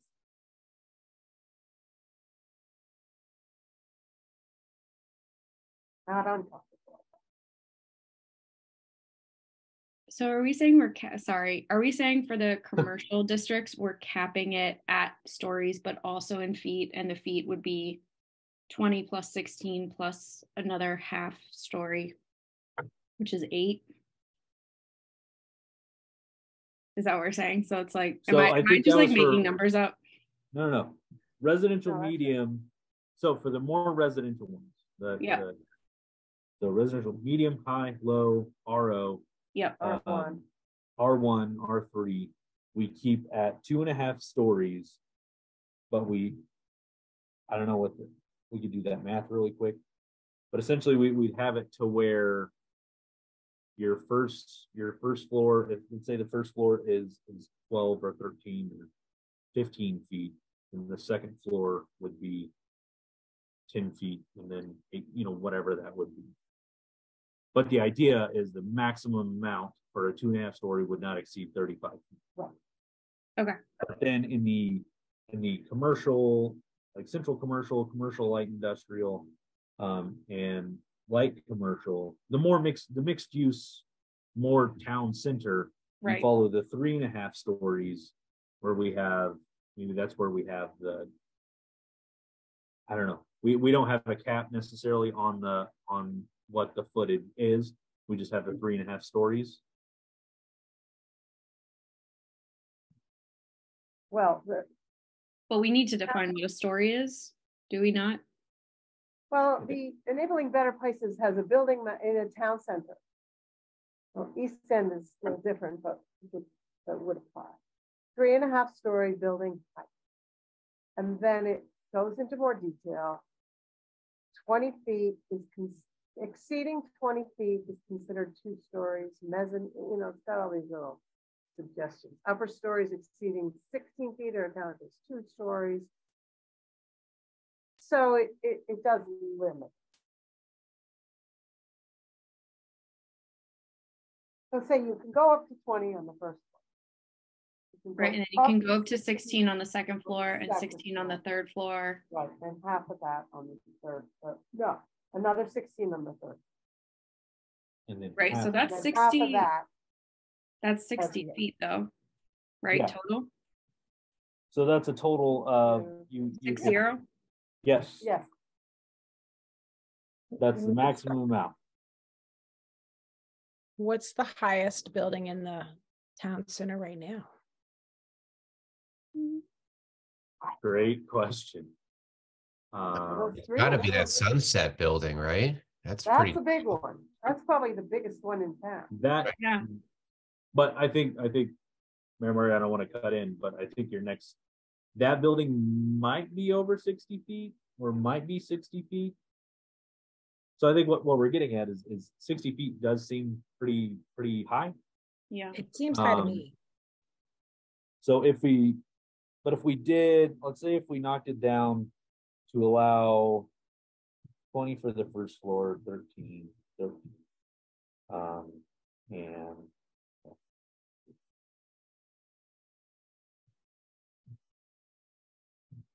guess you really wouldn't have a 6.5 half floor, but that would be storage for commercial potentially.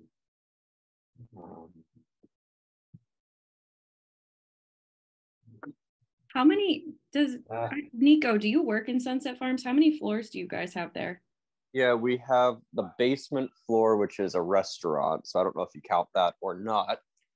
And then we have 4 additional floors. Okay. So no, we would not count the basement. It's from ground From the level. street? Yeah. I mean, So that is typically, ground I level. believe Well, what a street? basement. What street? Yeah, I know. I mean, it's different on the street side of that There's building. 2 as streets. opposed to the parking side. Typically, how height is measured in terms of the basement is that if more than 50% of the basement is above ground, it is considered habitable space on the floor. And if there's a change in level, you do an average around the building. And if more than half of the building is 50% above, then you take a percentage of the floor. Ah. Oh, thank you, Susan. So in Sunset Farms, the back is kind of walkout to the parking lot. So that would be considered habitable. That would be considered like count towards your floor. But if the front wasn't, like if that was all utility area and building systems, you wouldn't count that.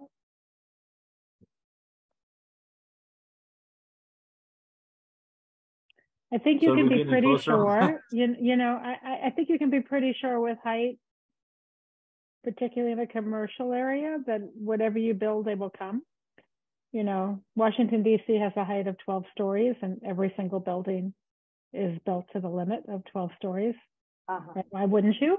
So, you know, and I don't think that's a bad thing, but I just think we can assume for the most part that this will be maxed out. Okay, so what is a max that we would recommend to the trustees as an okay? We can do 3.5 stories, and then we can do the calculation like we will with the residential of how to make that work. Seems like we think 60 is too much. Is 50 too much?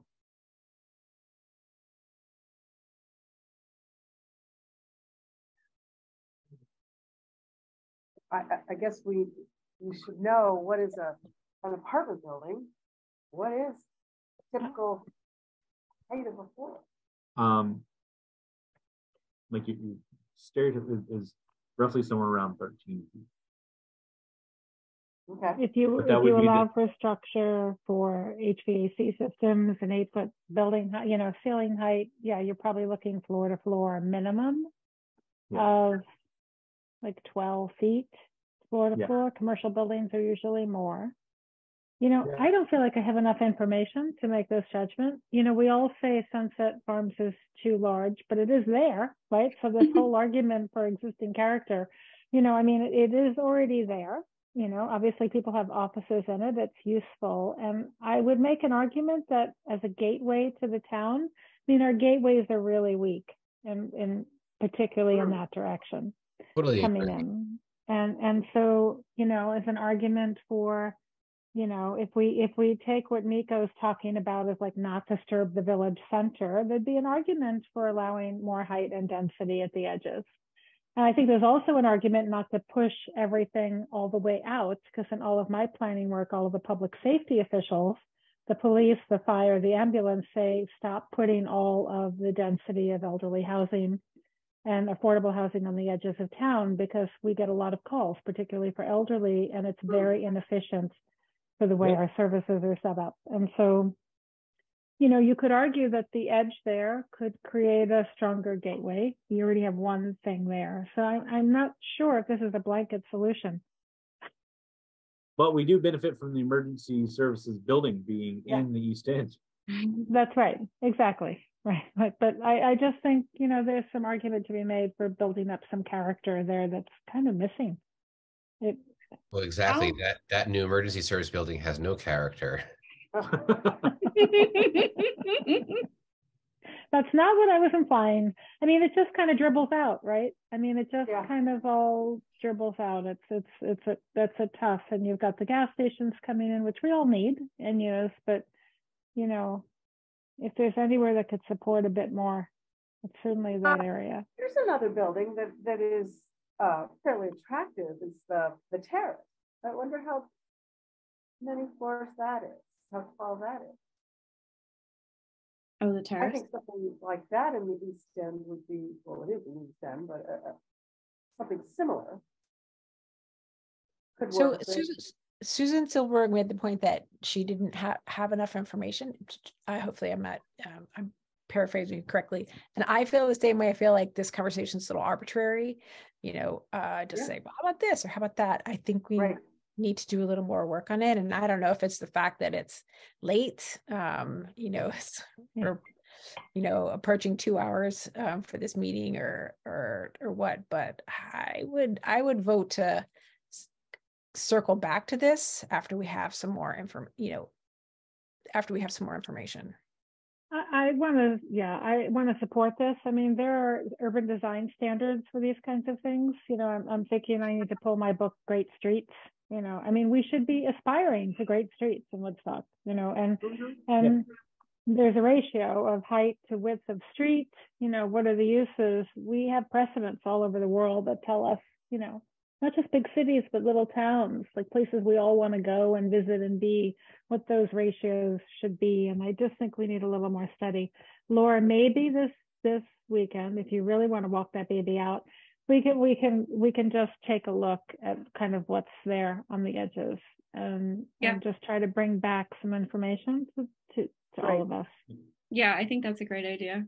I was also wondering if some of that lives on the I was just trying to see if it lives on the property cards that are online too, because that might be a good way to collect that data. But yeah, I agree. Okay. I think it's a good idea to circle back as well, for a couple of reasons. One, are there certain properties that could, sustain a 4.5-story property, down a couple properties down from Sunset, for example, where there's 2.5 stories that show up on Woodstock Road, but maybe there's a whole full floor below grade that's facing Ottaquechee River, right? So is there room to say there's certain properties that allow it, or do we say there's a certain section of the East End that allows for maybe a higher story versus the rest of the village? So I think we should definitely circle back. Yeah, and I don't think we can spot zone property by property. I think we're going to have to find like an area and say this is the kind of character we're encouraging here. the kind of density. We're trying to encourage affordability. So yeah, agreed, Frank. Yeah, I think the East End has a really big opportunity that we can support if we are smart about it. Yeah, I just got to get water there. That 4-inch pipe isn't going to cut it. Oh, yeah. Work in progress. Do we have a cost? Of course we don't. We're Woodstock. Did we lose Nico? Yeah. Okay. Okay. We'll keep moving. Concern, administrative review. Margaret, if one household building is prohibited in central commercial, then ADU one household building should be right. I said there is a scenario where an existing 1 or 2 household building would have, maybe desire to build an ADU. But I looked at it today, and I think that certain scenario would maybe affect 4 parcels. I think my point on that is that if you look at C, prohibited uses, 1 household building is prohibited. And then so in B, uses not requiring a permit, it says 1 household. Yeah. So take out the 1. Yeah. Yeah. Okay. Thank you.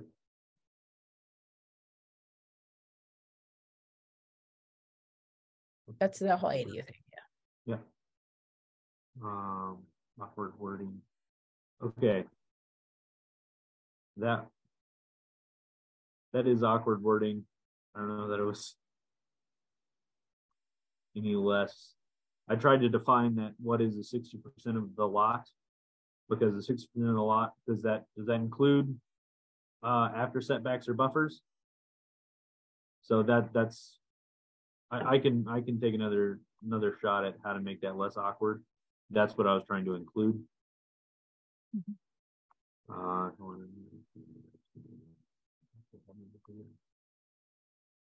Susan, answer your question. There are 2 single household buildings in LC. One is 53 Pleasant that is currently under construction. That has an ADU in the back. So they would become non-conforming structures, and that only becomes a problem if they change their use at some point. So say for some reason they can use, and then later on they want to, okay. So they opened up an office, changed it, and then they wanted to say, somebody else comes along and says, I want. They can't go back to the. Well, they can't go back to a single family. Single family. Okay. They would have to figure out how to split. So and how many did you say? There's just 2? There's 2. I guess we don't need to. And technically the other one is the Wasps building. Oh. Yeah. That's still technically on the 2020 grant list as a residential one. Okay. So I don't know the last time anyone used it, but okay. Why do you have required? Oh, it was, I don't remember where that is. Talked about floors. Last one. Why allow ADU to be half required setback within that district? My answer to that was just, again, the point is to increase the density. The village allows such waivers under section 502 for other accessory structures. That may not be relevant after we've talked about it. I don't know, Mary Margaret, if you have more to say on that. I mean, I think I'm feeling like I should channel Nico a little bit since he's not here. You can probably object to this. But yeah, I don't really see the point to having an exemption for an ADU for half that setback. If they need to get a variance, they can get a variance, but I think the setbacks should be the setbacks. So especially because you're impinging somebody's backyard. But I'm actually going to say I agree with Mary Margaret. And part of this is just about understanding change is difficult. And if we're a bit more incremental in these changes, I think we have a better chance of of getting them implemented.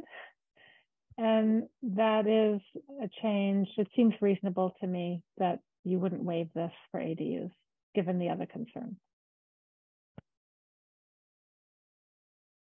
Okay, any other input? Anyone?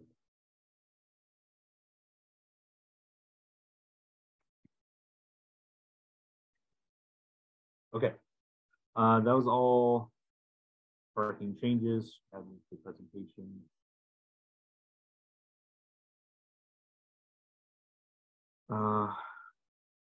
Yeah, I mean, parking we're going to hash that out. We don't have the perfect plan for parking.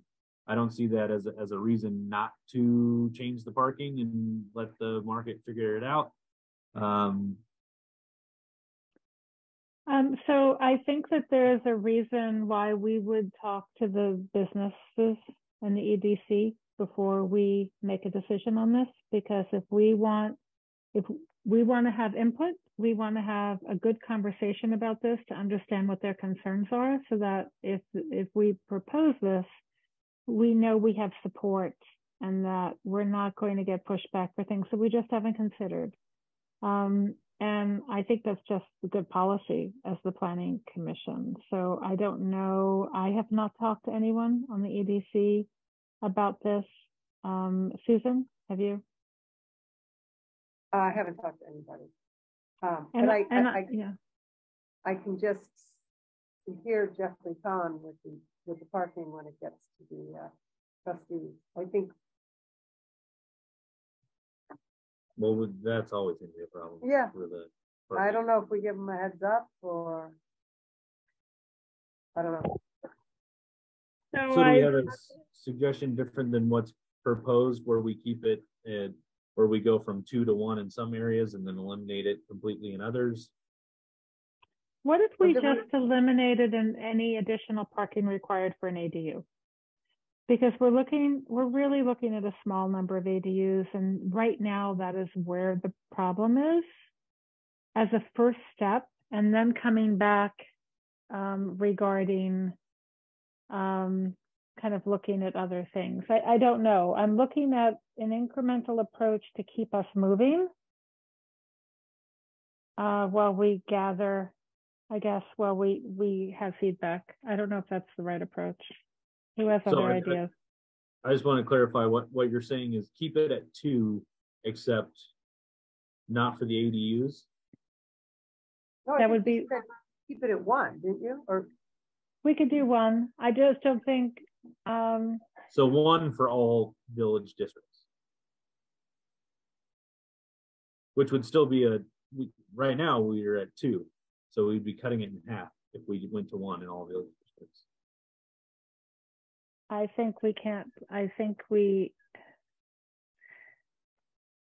If our goal right now is to get ADUs built and to minimize the barriers, and we have more than anecdotal evidence of ADUs that have not been able to be built because there hasn't been space for another parking. It seems to me that at the very least, our goal should be to say, if you build an ADU, you don't have to provide an additional parking space, but not mess with any of the other parking requirements for the moment until we have really talked through a bigger plan. In other words, could lots become available, municipal lots for rental overnight if people need them in the off season? You know, I don't know. I mean, I think this is indeed going to have an impact on the village, and the question is how much. Well, in our previous conversations, I think that was the point, is that we have that it will have an impact on the village, and the fact that people that come in the office and say, I'm not going to build above Coburn's because I can't provide the parking anywhere that I need to. I don't know. The way that we had talked about this previously as a group was eliminate the parking requirement in most dense areas and reduce to 1 in the more residential areas, and then because we want to let the market figure it out. We do. So here's a question: is it only for new construction? In other words, Or does this apply? In other words, if I had an apartment building and managed to have one parking space available, I'm just throwing something out. We pass this. Could I take my parking lot in the back, take away all the parking for existing, tenants, and I don't know, build another building?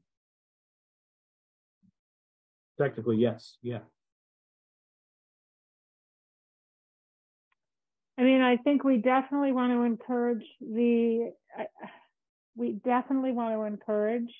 more apartment construction. We do not want a parking requirement to slow that down. We think that the market will indeed take care of it. I think what we have to answer is, are those people going to be taking up street spaces during the day that customers need for stores, right? That's kind of simplifying it, but that's the answer, right? And I think that's where we hit we take the soccer ball back to the EDC and say, hey, your turn solving. Now you try and figure out, well, your EDC, the housing group comes from the EDC, which suggested these things to us. And now it's like, okay, now go back to the EDC, tell them what we've done, and put it now on the EDC. Maybe they create a new parking committee that tries to figure out how the market can solve the commercial parking front. So I think we have to. It's good policy to reach out now, right? Just in the ways that we would not want. We don't want people. I think we all want to communicate. We're going to have the best solution to a kind of efficient, effective government if everybody is communicating. I agree. I think it would be important to loop them in now, specifically about this. So I guess one thing we could support is saying, yes, we hold by this of we have to decide what we're holding by. Is it cutting it in half to one? An ADU is nothing, but we want to reach out. That's kind of part of our position. Now we want to just reach out. I don't know if that's kind of going backwards. So how would we feel about just if we kept this as is for tonight, because we're not voting on these tonight, and I said I can forward what we're proposing to the EDC and say, hey, at your next meeting, I'd love to come. If any of you are able to come, and just say, can you give us a slot in 10 minutes to talk about what we're proposing, and then we'll pass it on for you to discuss. Please get us your feedback by, I don't know, sometime before we have our next hearing. Yeah. That's a good idea. Okay. All right, thank you. Okay, and then that's other than I didn't have a specific response to this.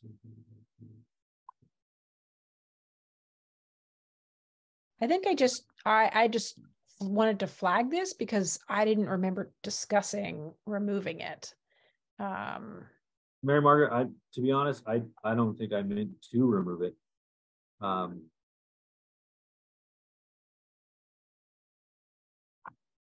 don't know. I don't remember specifically removing it. So all right.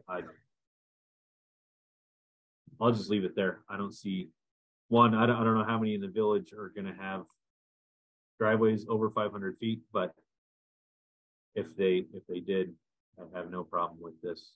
So we're going to keep that. We'll keep that. Yeah. Okay. All right, great. Well, we made it through till the next round.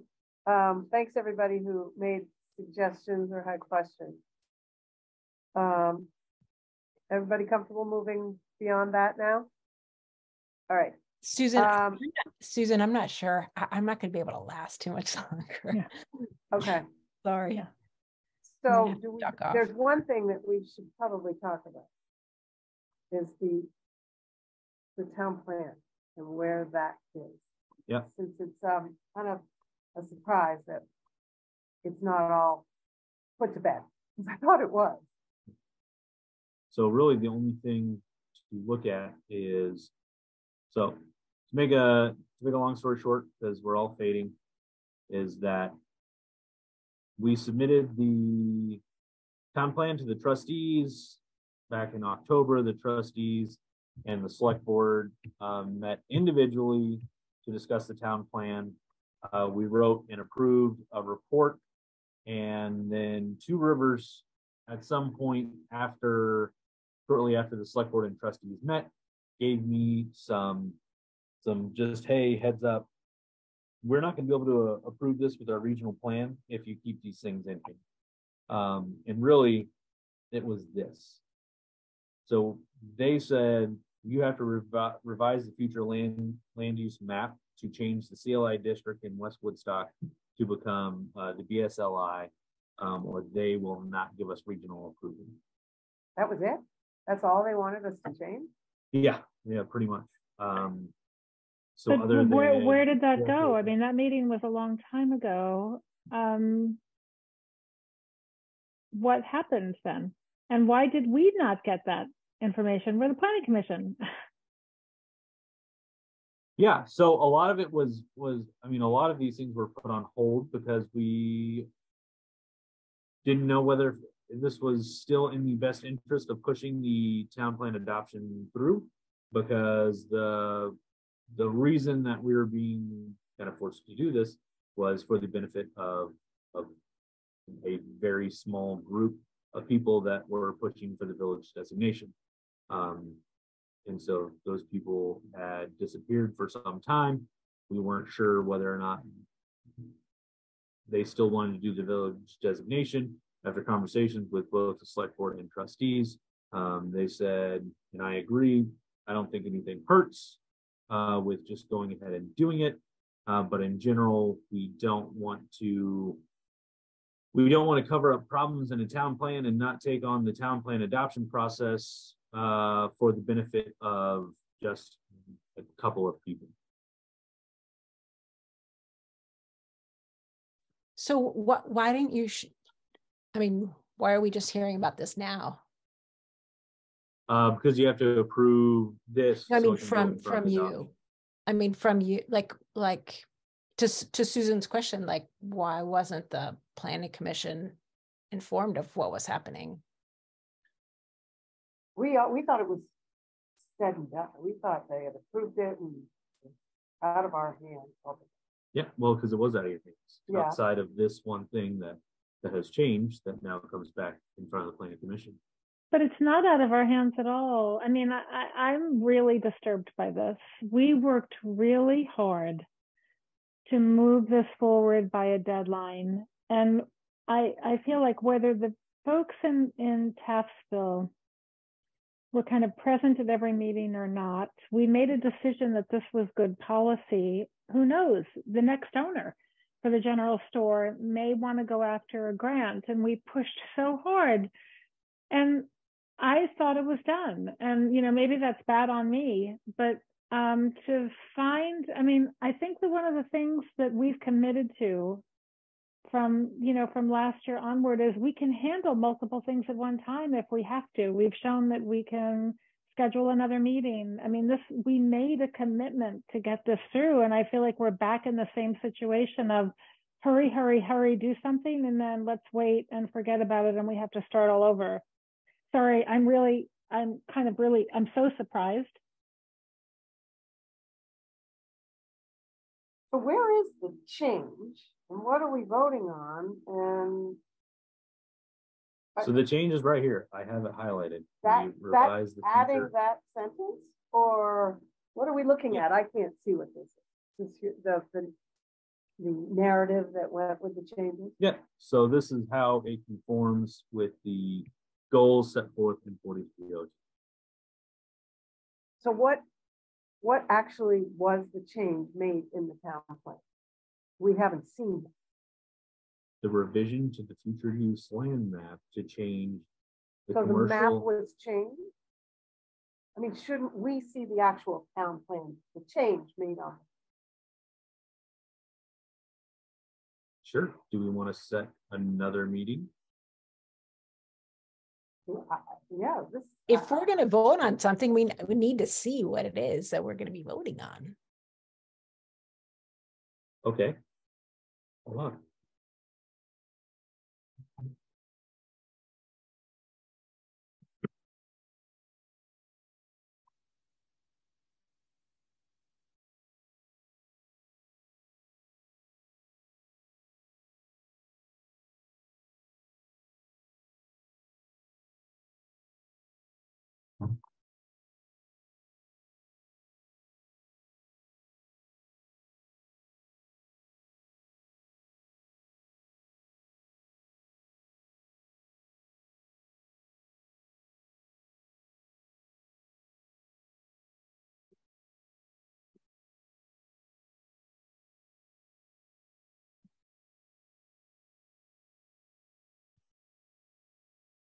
It's so boring.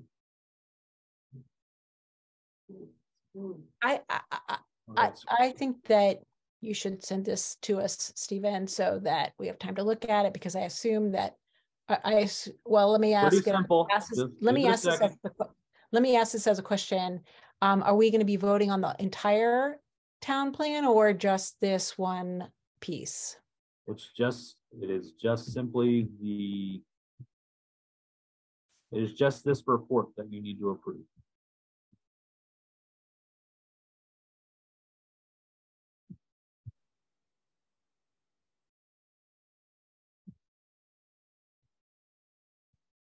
Okay. That's good.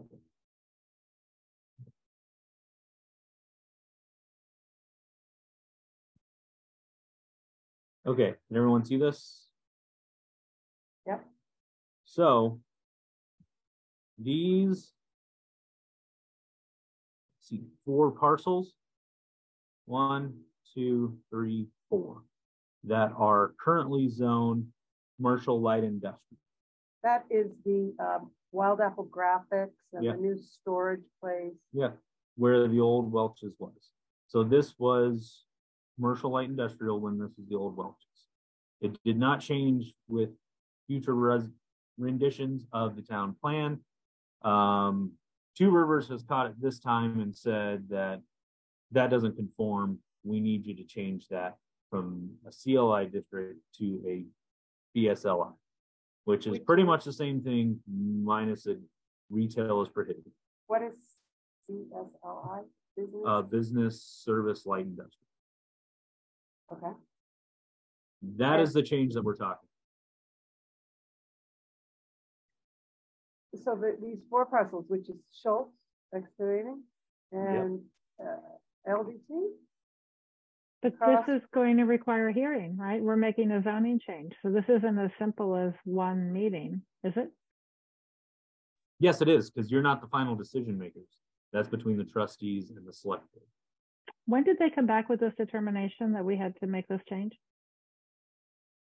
I don't know. I want to say in January.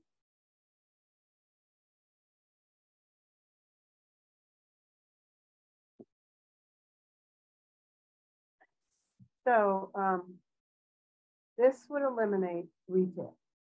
That's why they want to do it. Yes. And why do they want to do it? Because they don't allow retail that far away from the village center. The regional plan. The regional plan. And we had it as CLI because it had been retail. Okay, but as recent as the 2006 plan, which is where this comes from. Okay. Funny that they didn't. What happens if we don't change it? What? What happens if we don't change it? Then we don't get regional plan approval. They've made that fairly clear. Funny that they didn't catch it because they paid a lot of attention to our town plan last summer as we were working on the Pastel Village designation. It is a simple change.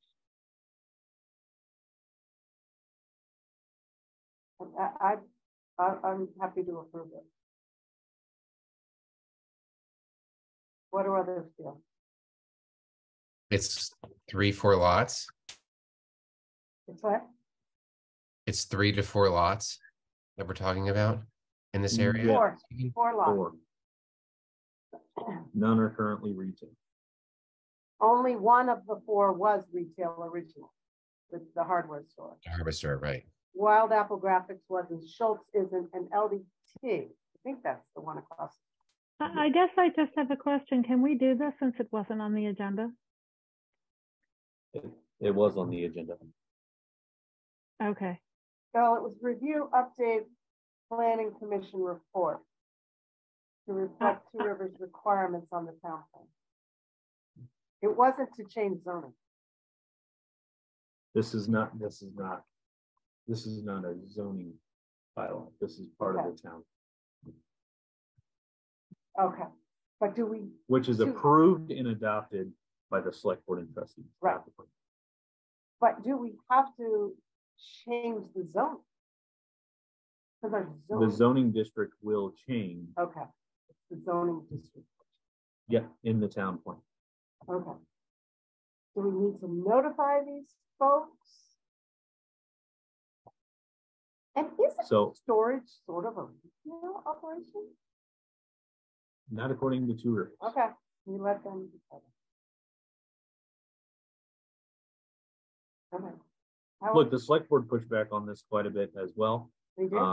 Yeah. They didn't like the idea of having to change it at all. And it wasn't until because they had a hearing after the planning commission. Because they have to have two hearings. Right. So we're coming up on the second hearing. So Two Rivers went to them directly and told them, the select board, that had to be changed? Yeah, well, they met with me and said, look, now that you've done this, we're coming with these changes. Said, okay.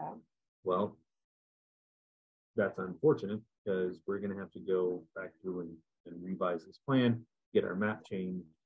Took a while to get the map changed, and then all the while there was a question of whether or not we were still going to do this, because but I just have one question. If this happened in January, I don't understand why we weren't informed at the next meeting and we're only hearing about it in April. That's a 3-month gap. I feel like Susan, because I didn't know whether or not the town leadership was going to want to go through with this. It doesn't matter. I don't think it matters. We had made a vote on something to be informed about the response of the town leadership back to us. I mean, what? So we would know where the status is. It seemed like the natural next step. I may be off here. I don't know. Well, the natural statutory next step is if a change was made, that change at the legislative level goes back to the planning commission. So that I'm not talking about like law and what you have to do according. I'm just talking about general business practice. Like we made a decision at a meeting, it went to the select board just to get a report back on what happened. I'm just flummoxed that we're 3 months later and none of us, we're all kind of clueless about this. I'm sorry, I'm clueless about this. I'm not going to say anybody else is clueless. No. I'm confused. I mean, does anyone else have any sense clarification about this? is Two Rivers has said we need to revise our future land use map to change the CLI district in West Woodstock, or we're not going to get regional plan approval. We now know that. We now have support from the leadership that they're going to go ahead and do that so we can adopt the plan so that simply, even though as bad as the plan is, we can get the village designation finished and moving forward. Sorry if the communication was not perfect for how it should have been. A lot of that was pointless things to reiterate. So well, I think we can, I don't know, I think we should move along, get it passed. But can I just add, just to Susan Silverberg's comments, I do agree with you wholeheartedly, Susan. And Stephen, in the future, you know, we're, as the planning commission, we deserve to know what's happening there. We have made a commitment to transparency. And I, for one, feel like you haven't been very transparent with us on this issue. So, you know, going forward, I want to hear if there is a problem, if there is an issue that relates to work that we have done. I'll put that as a specific request from me. Whether the rest of the board wants to do that as well, it's fine. Yeah, I absolutely appreciate that. And I will relay to this board, like I did when we started this adoption process, as well as I've relayed to the select board and trustees leadership, that we should not be taking on adoption processes to a comprehensive plan to benefit individual people. That's a separate issue. And that's an issue that has to be discussed as the commission. That's not what we're talking right now. We're talking about just communication. So that is a separate issue. I don't think we should muddy the waters here about that. And we had already done it. We had already agreed to do it. And got it all ready for it to go. So then it's in the select board and trustees' hands until after their first hearing, we got this feedback. So.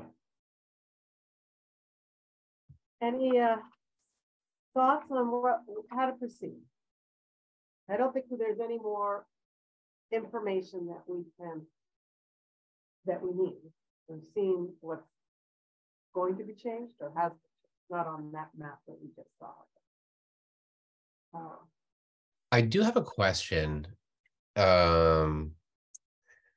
So you're saying that Ottaquiche decided that we can't do X, Y, and Z in the certain area. So now we're left with an ugly storage unit along Route 4 in our community. Why does it have to be that way? And who decides that has to be that way? The legislature.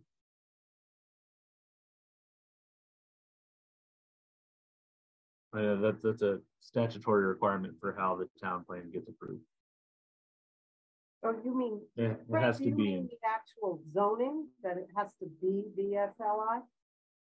Is that what you mean, Frank? Yeah. So who determined why this has to be this area and why?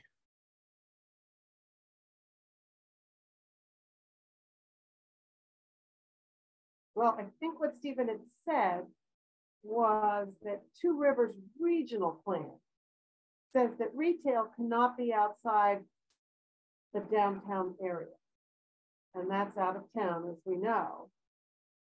So because there is no retail in that area now, it has to be changed to conform so that retail can't go back in. Am I correct? Correct. And that's why they made or require us to make that change. Gotcha. A little late for them to be doing that with all the hands-on that they had of our plan over the past year. But I think that's where my confusion is. yeah.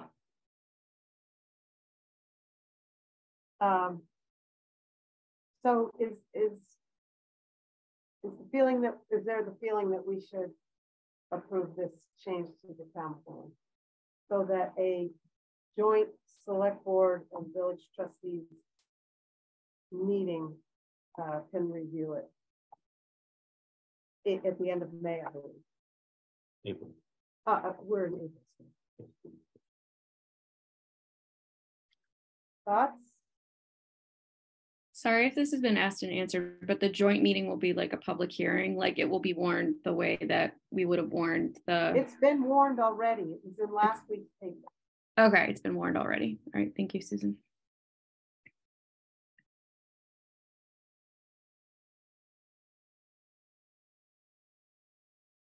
Well, should we just take a vote then? And we need to approve it, right? Is that what the process is? We have to approve this. Technically, I mean, this could be presented on that meeting on April 27th.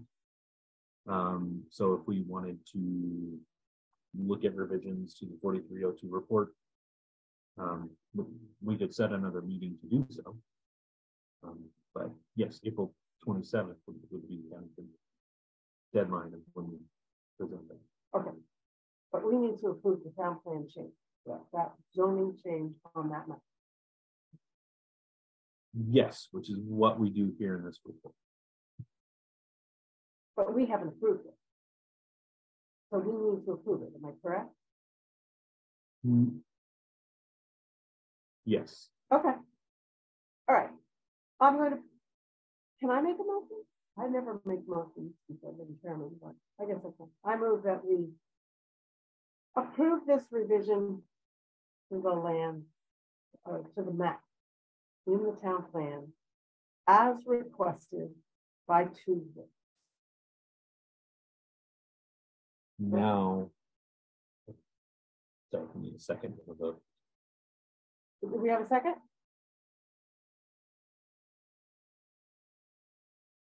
No?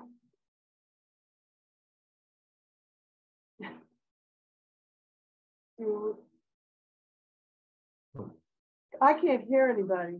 I'll second it. If we need this approved in order to get regional plan approval. And maybe it'll help the Tassville store sell that much more quickly. You know, I mean, I think that it wasn't a bad thing that we did. And if they're requiring this, okay. I mean, I Any generally, yeah. Any other discussion? All right, all those in favor of making this change to the land use map, please say aye. Aye. Aye. 3, 4, 3.5. 3.5. Okay, all right, so now it can go to the joint meeting. It is a very minor change, so, but it would have been good. I would agree. I think we should have known as soon as they, well, our February 1st, that they did not want it to do, and the select board couldn't approve it, right?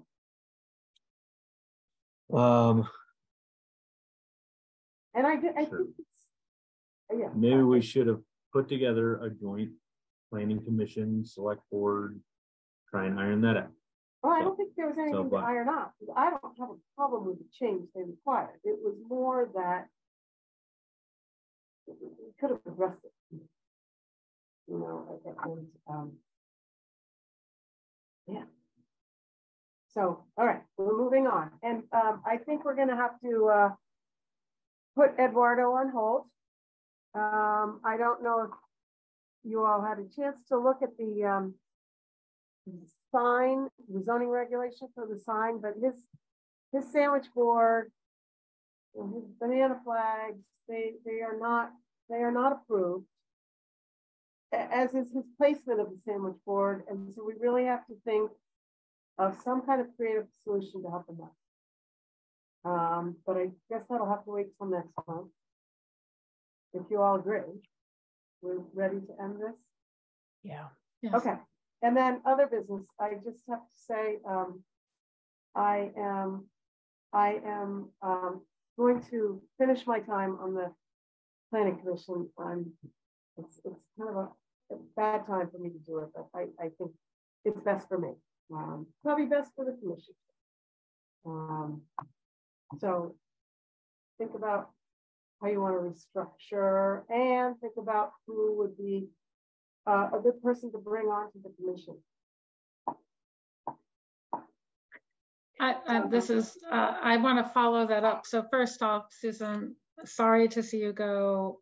And I've been very appreciative for the way that you reluctantly kind of took leadership and helped us move in a more efficient, transparent, proactive way. So very much appreciated for all of that. I also want to follow up. I know, Stephen, you had asked me, I guess, for a reappointment, and I said yes with the caveat that I was going to be traveling quite a bit and unsure. I am actually, I am going to be kind of incommunicado for at least 4 months this fall, doing a cross-country road trip in celebration of my last child going off to college. And I can't see a way for at least 4 months to be able to commit to being at meetings. So I am also going to be rolling off the Planning Commission. Probably July is my last meeting, which I will try to do in person. That'll be my 3-year anniversary. I looked back, I started on August, I think 5th of 2020. I just want to give you enough heads up on that, because I can in conscience kind of take a break for 4 or 5 months and then kind of sweep back in. I know we have some requirement. You can't miss more than 2 meetings in a year. Well, so, Susan, your service has been superb.